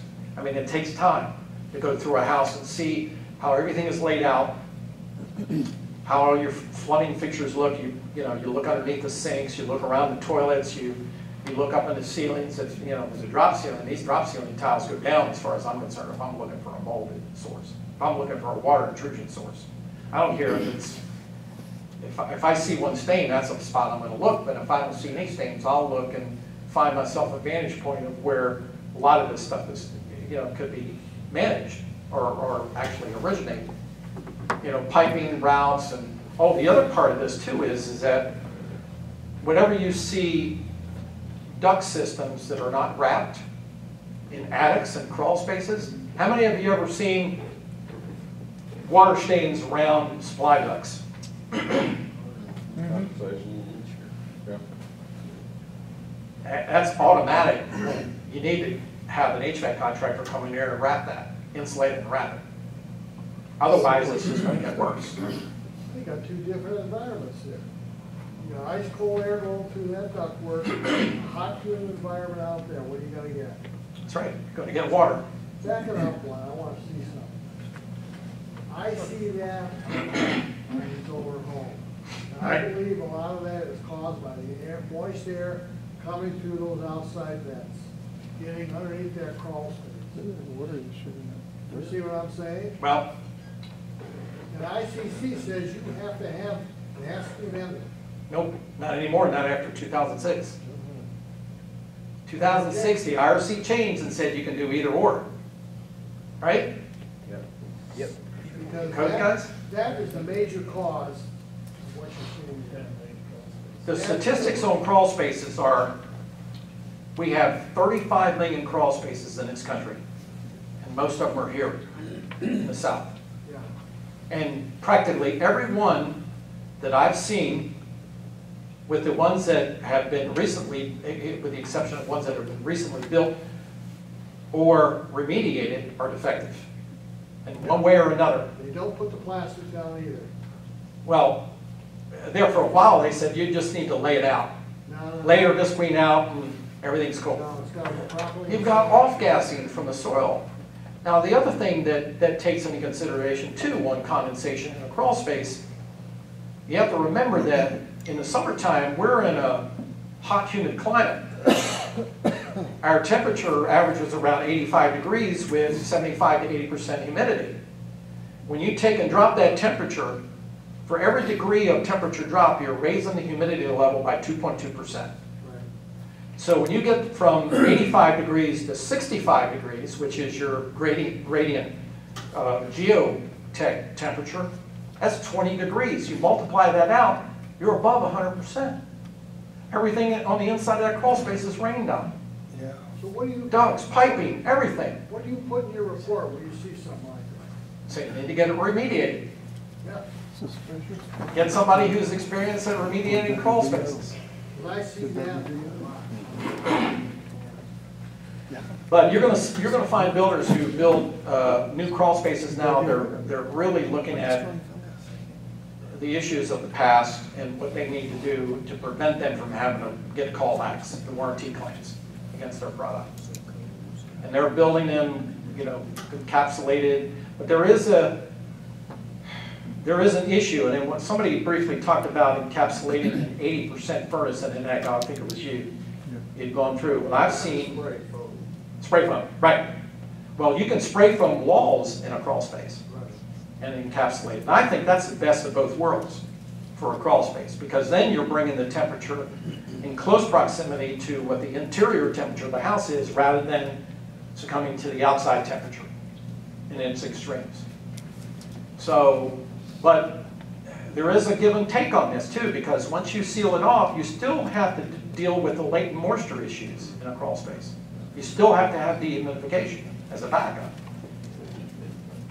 If there's nothing in the crawl space, how bad is it? How bad is Will what? it seep through the, Yeah, everything drafts upward. How many holes are in the flooring that aren't sealed, especially in older houses? You look up where the tub drain comes through and you see a hole cut this big.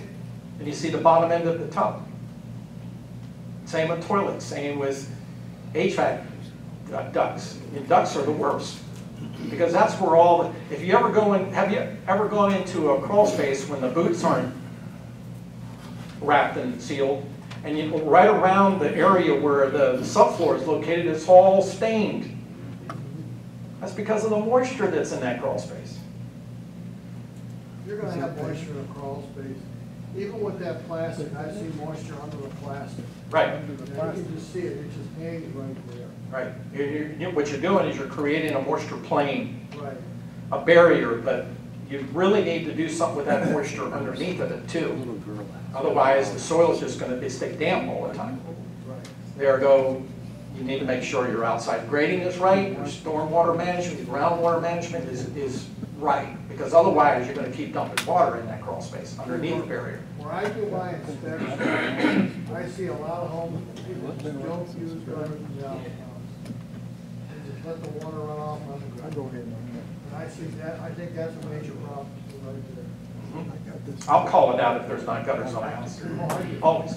All the time. But you also have to be careful when you put that in a report that, you know, on a 50-year-old house, let's say.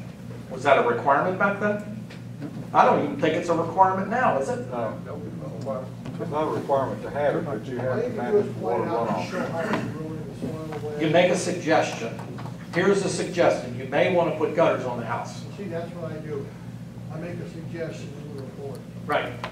But try to keep it away from your bullet point efficiency page that you give to the client to give, because otherwise they're going to beat the seller over the head with it. Well, another thing too is, if you don't have gutters and downspouts, you're gonna see the erosion on the ground. Right. And you point that out to them. So, that goes into the report as well. Right. Okay. Right along.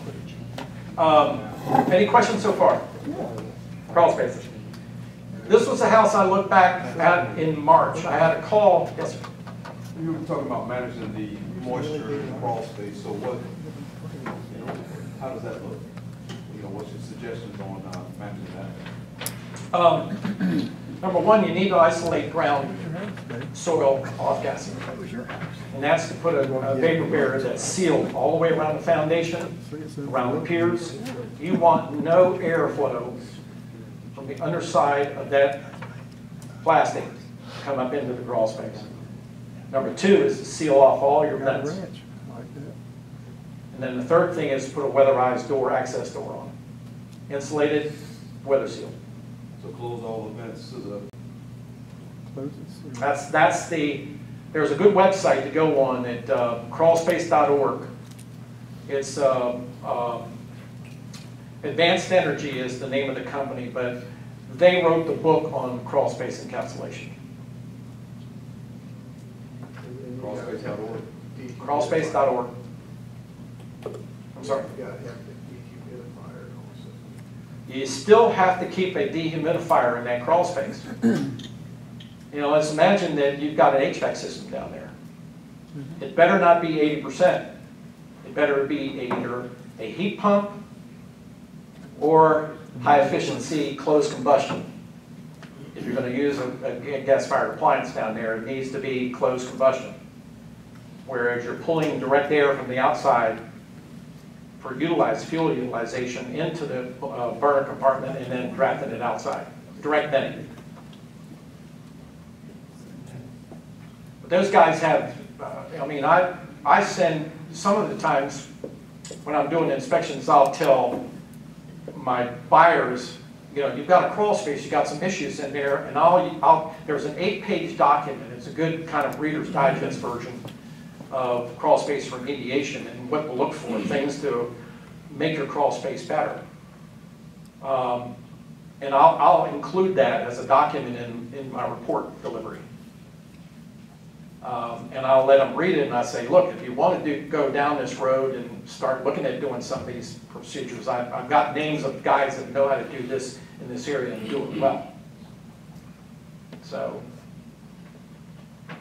all right, getting to this case study. One of my high-end agents who sends 1 to 2 inspections a month to me knows the tenants, people who are renting this house. This is in East Cobb, Marietta. Your typical 1,700 square foot ranch, 3-2 on a crawl space. When the folks moved in 6 months prior to this, it was a couple who had 2 small children. No problems at all with health issues. They have an infant and a 4-year-old. Ever since they moved in there, the mother and the 2 children were getting sick. And my agent said, I need you to come over and take a look at this because we're trying to get them out of this rental and I'm trying to sell them a house. So this is where the linkage comes into being. I went by the house along with the agent and we sat down and talked. Well, we want you to do a mold test. We want you, I'm thinking, well, wait a minute. You know, again, getting back to the reasons why. You know, I know you're getting sick, but there are other elements in this house that could be creating your illnesses. So, you know, doing a mold test is one thing, and you're not, you know, again, we may eliminate it, but there's a chance, a bigger chance, that we're going to find something else that's causing these problems. So after some discussion and on the table, I mean, they twisted your arm, and it was like, look, we'll pay for it. I said, okay, all right, no problem. So I went ahead and did the analysis. And of course, ProLab sends out a 9-page report. And there's a lot of fluff in these reports. I mean, they could probably reduce this down to 1 to 2 pages because the rest of it is not pertinent. To me, as you go to a doctor and the doctor says, I need to send you off to the lab to have a blood test run. Do you want to know how they do it? Do you want to know what conditions they're under and what type of equipment? And that's why I hired the doctor to tell me. You know, I want a diagnosis from somebody that knows what the hell they're doing. So a lot of this stuff is like when I plop this down on a table, one of the things that just jumped out at me, and I started looking at this because I saw this report before I delivered it, was that the lab came back and said that it's not elevated. How do you explain that? On whose criteria? The labs. Yeah, but that's just purely their opinion. Because Correct, there is no standardized. But they have a standard of operation which is dictated by the pathologist, somebody who has a PhD.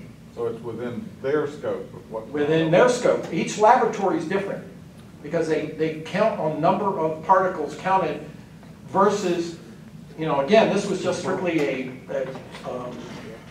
what it ran was basically an aerosols on both the reference point and the interior. But Ben Asp is the only thing that they're really showing up. that's a good lookout because you as a mold inspector need to be looking out for this type of stuff. You have to be the backstop to the lab. The lab is saying, yeah, it's not elevated, but I've got a known component in here that's not evident in the outside. How do you explain that? When you take an air sample, what are you taking it as a bulk air, or are you taking Bulk. it off of a Non-violent. Okay. Yeah. And this is what we all do. This is the type of testing that we actually ask laboratories to do for us. What else do you see in here? There's no pinast on the outside, that's really kind of unusual. Right. But the question is, But there's no other particular than any of the others. I know, that's what was so That's curious to me. This lady kept her house, and when you walked in the house, you didn't walk into with shoes. She cleans everything. And this is out of defense because of the fact that she and her kids were getting sick. And she thought, my house is too dirty. So she went crazy in this place. You see where I'm coming from? Mm-hmm. You know, somebody looking at this without having interviewed a homeowner is going to look at this and think, well, wait a minute, the lab did something wrong here. And in actuality, they did it right. So we had a long discussion about this. So can you explain that to me, please? Why we have elevated, why we have, not elevated, but we You got have moisture. penicillins in there? Penicillin aspergillus. Okay, the questions that I asked when I sat down with a client this, are you or any of your family members allergic to penicillin? Because if you are, Yep. this could be your cause. So no, That's a very low number still. it's still, but it's a That's trace very low. element. Yeah, trace And element. but you still. start to have to ask questions about, you know, where is all of this coming from? I mean, and a lot of this is based on process of elimination, okay? But the fact that we didn't find any other elements in the interior other than aspergillus and penicillium was that this lady kept her house spotless in appearance. And I said, well, we got something else going on. Well, they paid me $350 for this test. And I felt bad. I said, look, I'll do one thing for you, but you're going to have to clear out this, because on the right side of this house, go back. You can't see it from this, but the entry point to the crawl space was right here, and it was covered in kudzu. You couldn't even see the door. I asked him, I said, where's your crawl space entry? Oh, it's on the left side of the house, or right side of the house. I said, well, if you can clear out all that stuff out of there and make way, I'll come back in a couple of days and I'll get inside there and look at it for you for a fee. So, as crawl spaces may, you know, are, let me go back. Did you run the blower on the furnace when you did it? No, and you'll find out, you'll soon understand why. She was also complaining that she was getting what looked like mold coming out of the supply ducts. She would clean it off. But she wasn't removing the register vents to clean up what is inside this thing. And that whole system's contaminated. This house is as close to what I would classify as a sick building syndrome house as I've ever seen. I've seen some nasty ones, and this one probably would rate in the top 5. Show us the crawl space. I'm sorry? Yeah, all right, here's, Right there, that says it right there. It's ventilated. Plus that first picture you showed, plants all the way around the house. yeah. You don't want that. At least 3 foot from the house, you can have nothing, except wash room all the way around. Well, I was half expecting to see kudzu inside the crawl space. You know, grown up in there. Yeah, I was thinking about getting my machete out and start hacking away and stuff to get through that. I've seen that stuff climbing up the side of houses and everything. Yeah, anyway, as crawl spaces may be, you know, vapor barrier is basically non-existent. Right. This is just one section of that HVAC system. Right on the ground. How long has that been there? Forever. Long time. Ever since that was put in. Before they moved in. So the thinking is it's rusted out the bottom and sucking in there? That material is not rated for ground contact. Got it. Nothing is sealed. Nothing is sealed. Nothing. No, I have seen a whole system sitting on the ground. Pipes and everything, right on the ground. You can't do Probably all that. settled down. I I've seen it. I know, it's just, I turn the things on and let them run. And sometimes like Brand take new home. this filter supposedly additional sample. from the landlord, what the landlord told my client was changed a month prior to me looking at it. The kudzu growing up over the door. Yeah. Yeah. What about some?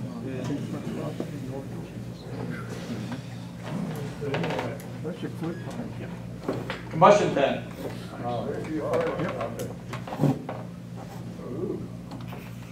They're live. That's the connection to the chimney. That was done during the summer when this was tested, so how long have they lived there? 6 months. 6 months, so they had lived through a heating system. Correct. And the worst part of it is that my clients are Brazilian, speak broken English. Portuguese is their main language. I mean, they're somewhat well versed in this, but they got taken in by this landlord that made them not pay them. They signed a 2-year lease, unconditional. Oh, man. And they were trying to get out of it, and the landlord was telling these people, sure, we want the remaining of all the monthly bills paid up. That looks like that whole heating system. Sounds like a lawsuit to me. Everywhere. Well, you've also got a single wall going into the masonry, which is not acceptable. Yeah. Now, this is, Oh, yeah, this is this is a connection point in mortar. What he's saying is that this is all single wall vent. Yeah. It's not a V vent, double wall. So they're going to have to condemn this whole site and run a separate pipe up. late 60s, yeah. That's what I did. All right, you got a house that was built in 1967. See this section of pipe out back here? It's a splice connection. What's the chance that this 50-year-old pipe is laying in its own sewage?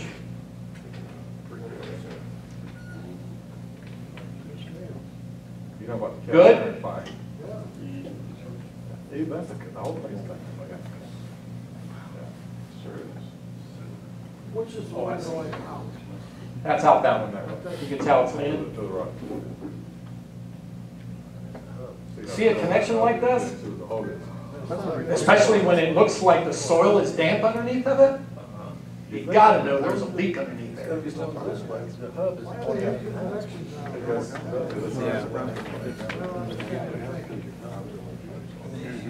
Probably just cleaned the house when we got there. Oh, yeah, you can't seal it off. Do you know what the outcome of this one was when you were talking about having the? They were gonna take this guy to court. And see, I don't mind representing people like, these are good people. And you feel for them. You feel like, damn, I hate seeing them being taken like this by a landlord that all he's concerned about is this. Just bugs the living dickens out of me. So, You can see the leakage. yeah. I have seen that too. Yeah. Not too bad. Again, this is suspicious, Not as bad right? as the other one. This is the least of their problems. Huh? Not as bad as mine. That's right. So where does that place us all in here in the realm of doing mold inspections? You're still going to need to test this for mold, but to me, you test it after everything's been cleaned up. Well, to speak for the other guys that have done it before, the primary thing that we were looking for when we did, of course, obviously it's like this, it's a swab test. You don't do air testing. Right, you do swab. You do a swab test. It's basically for the lab to determine if this is an element with a root base to it. So that affects. It's cladosporium and that depends upon fusarium, the right. type of cleaning element or cleaning process that the qualified remediation contractor is to use. And of course, we're not in the position to tell them what to do, but to provide the information for the qualified contractor to come in to see what he's got, if there's a root-based element to it, if he has to do hard scrub, soda blast, whatever the process would be Right. for cleaning. And that, you know, that's not what we do. And again, you're providing them information to let them know that there's a condition here that requires the next level of attack, and that's with a qualified contractor. Well, you know, mold remediation companies Yeah. won't even touch this. Right, exactly, that's not their. Because you're that's looking not at, theirs. you're looking at hazmat. That's it, you're looking at black water issues as opposed to, because this is a VOC problem. That's right. You got sewer gas coming in. No, I didn't smell any. Yeah, I have seen HVAC units on crawl space where you can barely get through, where they dug a hole down in the crawl space and put it in the hole. Yeah. No, let me clarify that last statement. I didn't smell any going into the house. Now, I was wearing an N100 mask when I went into that crawl space. There's no way I'm getting in that crawl space with just my nose. Come on, your lungs are great though. Yeah, right. Well, there's N95 masks, there's cloth masks. They're not worth a darn. And again, filling out boulders. You really have to go with the N100 or PPE, you know, personal positive pressure protection when you get into a situation like this. I got it in the truck. Yeah. So, who do you call first in a situation like this? You gotta call somebody that's expert in this type of contamination, because, again, like I said, even the best mold contractors, they're gonna refer this work out. Well, you call first the attorney, because from that point forward, it belongs to the homeowner, or the landlord in this case. And how he attacks it then becomes another issue in itself. Right. But I mean, if you're just thinking from a suggestion standpoint, I certainly would want to know about the cast iron pipe and what its leakage issue is, and getting that addressed before you then start dealing with the other element with the fungal growth that's in place in the fall. Right. Well, a plumber wouldn't be a bad choice to get involved Start with this with. too. You know, first off, you know, your first point of attack. But the cleanup portion of it is the other thing. And I found a number of other things in the attic that we didn't even discuss in here too. Roof leaks, chimney was leaking, active water leaks coming down from the chimney in the interior of the house. I mean, who knows how much mold was inside this house. But again, the aspergillus and penicillium, I think, were coming from the crawl space. That's where it was started. That's the origination point. One of the most common that you find It's the most common? Penicillium. This Penicillin is probably one of the most common that you is the find. most common of all of them, by far. Yeah. That hill and that cast iron plumbing over a period of time, that oaken packaging deteriorates and leaks. Oh, you should see the other photos. Every time I do an inspection, that's what I look for. Right, right. And you'll see a bleed off indicator on some of those too. I went ahead, I took probably 100 pictures of this house from the attic down to the crawl space, and I gave them all to my client. I said, look, you know, if you want to take this to small claims, that's probably your best choice, but if you hire an attorney, you're talking about limiting what you can get back. You're spending money on legal fees and not being able, and you got to really cut your losses and get out of this place. I mean, it's for your own good. And I kind of let it go at that. Now, I have yet to be contacted by any professional or back from them on this thing, so unfortunately, I don't know what's happening with this particular case. Wiring just hanging down right there. Oh, yeah, yeah. We've all seen it. Sloppy work. Yeah. Or as they say down here, blow and go. Yeah, yeah, absolutely. Well, I don't know, Richard, we got, I want to do some Q&A right now before we get into this. Any questions? Yes. Tell me again how the lab did their job properly if there was, if the penicillin found, but it's not elevated. I don't understand. Well, the elevated conditions are strictly guided by the pathologist of the lab. He's the one that makes the call. The med techs don't have a say-so in it. It's the standard of operation that the laboratory has. Again, each laboratory has its own set of standards. Your normal ranges and your non-elevated conditions can be different from one lab to the next. I could send this off to another lab, and they may say, wait a minute, we've got an elevated condition. I don't know. I couldn't tell you. One of the things to remember here is that the EPA nor ASHRAE provide what's classified acceptable levels. No. There is no It's either parameter. non-elevated or elevated. Right. There's nothing to say, okay, at this number it's okay, but at this number it's not okay. They're, I mean, Aren't they many wonderful? things like this, you know, they're not gonna, they don't do that. Well, they talk about radon. Yeah. That's another element. That's pretty descriptive, yes, sir. So like the last picture of the joist that had suspicious growth on it. Yes. If you swab that, is there any amount that's acceptable? I mean, we just said that there's no It's present. standard. But is there any sort of mold that it's okay to be in the crawl space, or? Well, if you're seeing anything propagate, that's a problem. When you start disturbing mold, it's just like lead paint. You're creating aerosols. If you clean, you scrub, you heat, you scrape, you sand, you know, you're creating a hostile condition for your lungs. Plain and simple. And we're getting back to the small particles. You're creating particles that are 50 microns all the way down to 0.3 microns. And it's the size particle that's less than 2.5 that are the most detrimental to a human body. So if you see something like this, you know, something comes back elevated with mold, your recommendation to the client, is it going to be remediated, or is it going to be? if it's just as simple as this, and there's not any of the other stuff that's down in there. Get all that stuff first. Right.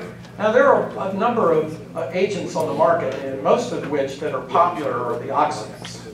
Basically, they're hydrogen peroxide.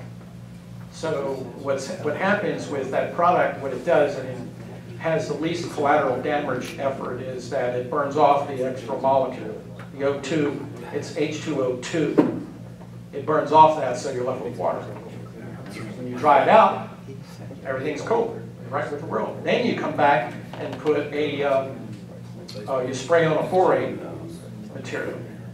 Borate is an alkaline product that changes the pH of the surface and makes it inhospitable for new growth.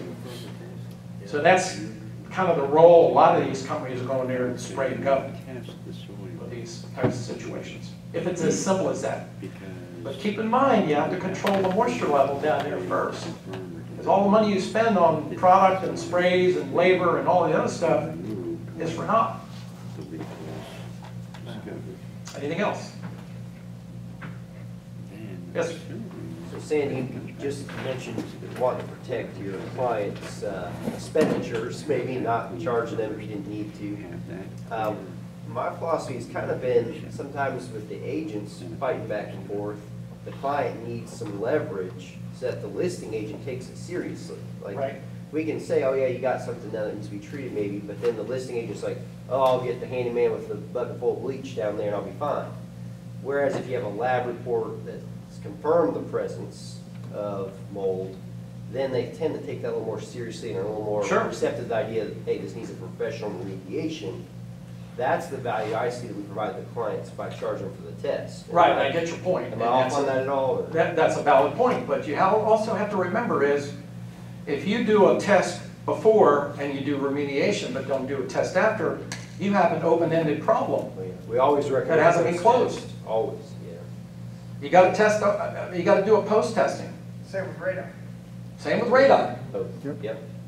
You need to understand about how post-tests are conducted, because they're not exactly like an assessment on the front side. For example, in a crawl space like this, while you would do a swab or an assessment, on a post-test, it fundamentally is visual, because post-tests typically are not re-swabbed again. They're determined by a visual evaluation is if conditions look to have been addressed. I mean, that's really all you can do. I mean, at least that's the process that we went through. Right.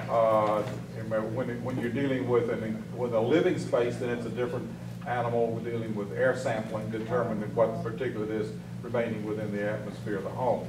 But in crawl spaces or non-livable spaces, you don't. It's a visual application, it's a visual inspection. and you see everything under the sign. Oh, yeah. Yeah, getting to your point about when you walk into a house and all of a sudden you smell, this is putrid in here.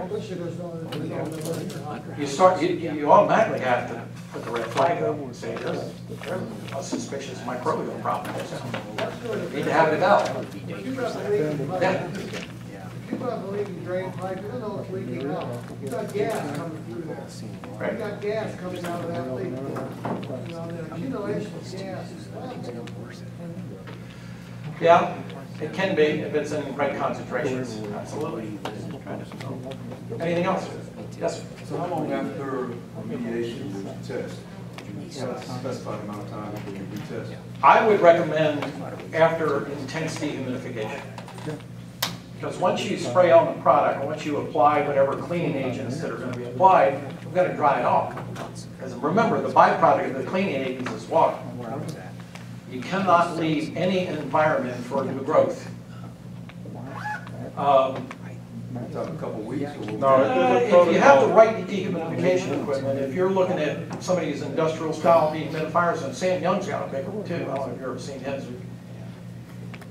He'll go in and he'll set it up, and in 1 to 3 days, it's dry. I mean, you can't even make spit in this house. It's so dry. He'll get the humidity levels down to 15%. But that's what the ultimate equipment, but just generally speaking, what would you say? There's a protocol for it. For when, this is based upon the processes when the few of us who did it through an environmentalist. Typically, depending upon if you're within a living space, the remediator comes through, he's done his dehumidification, he's done his process with his HEPA vacs, he's done his cleaning.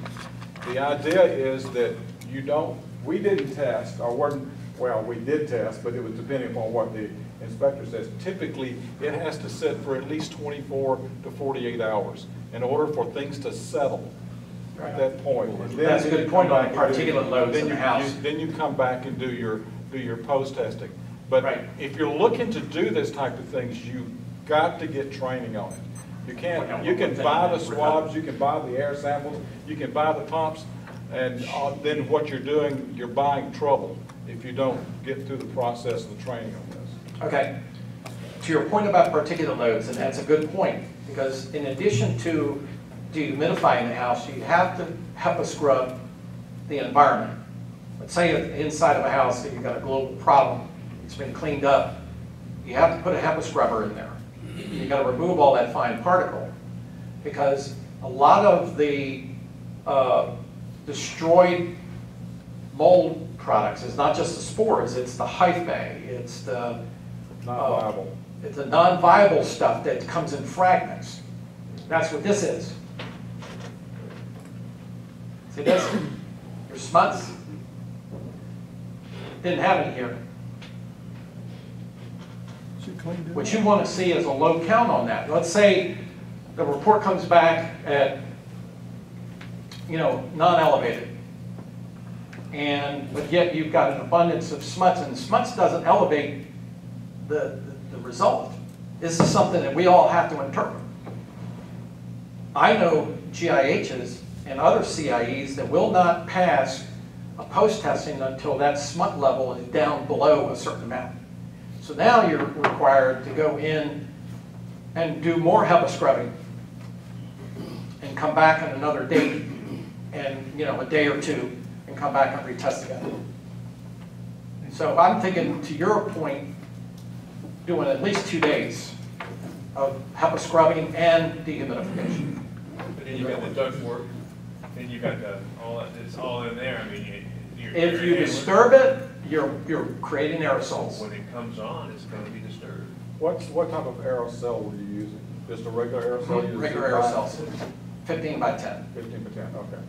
We use C5s, is what we use, Right. which is a little shorter. Well, what I found, the folks down at ProLab had told me, the blotter on the aerosol is bigger.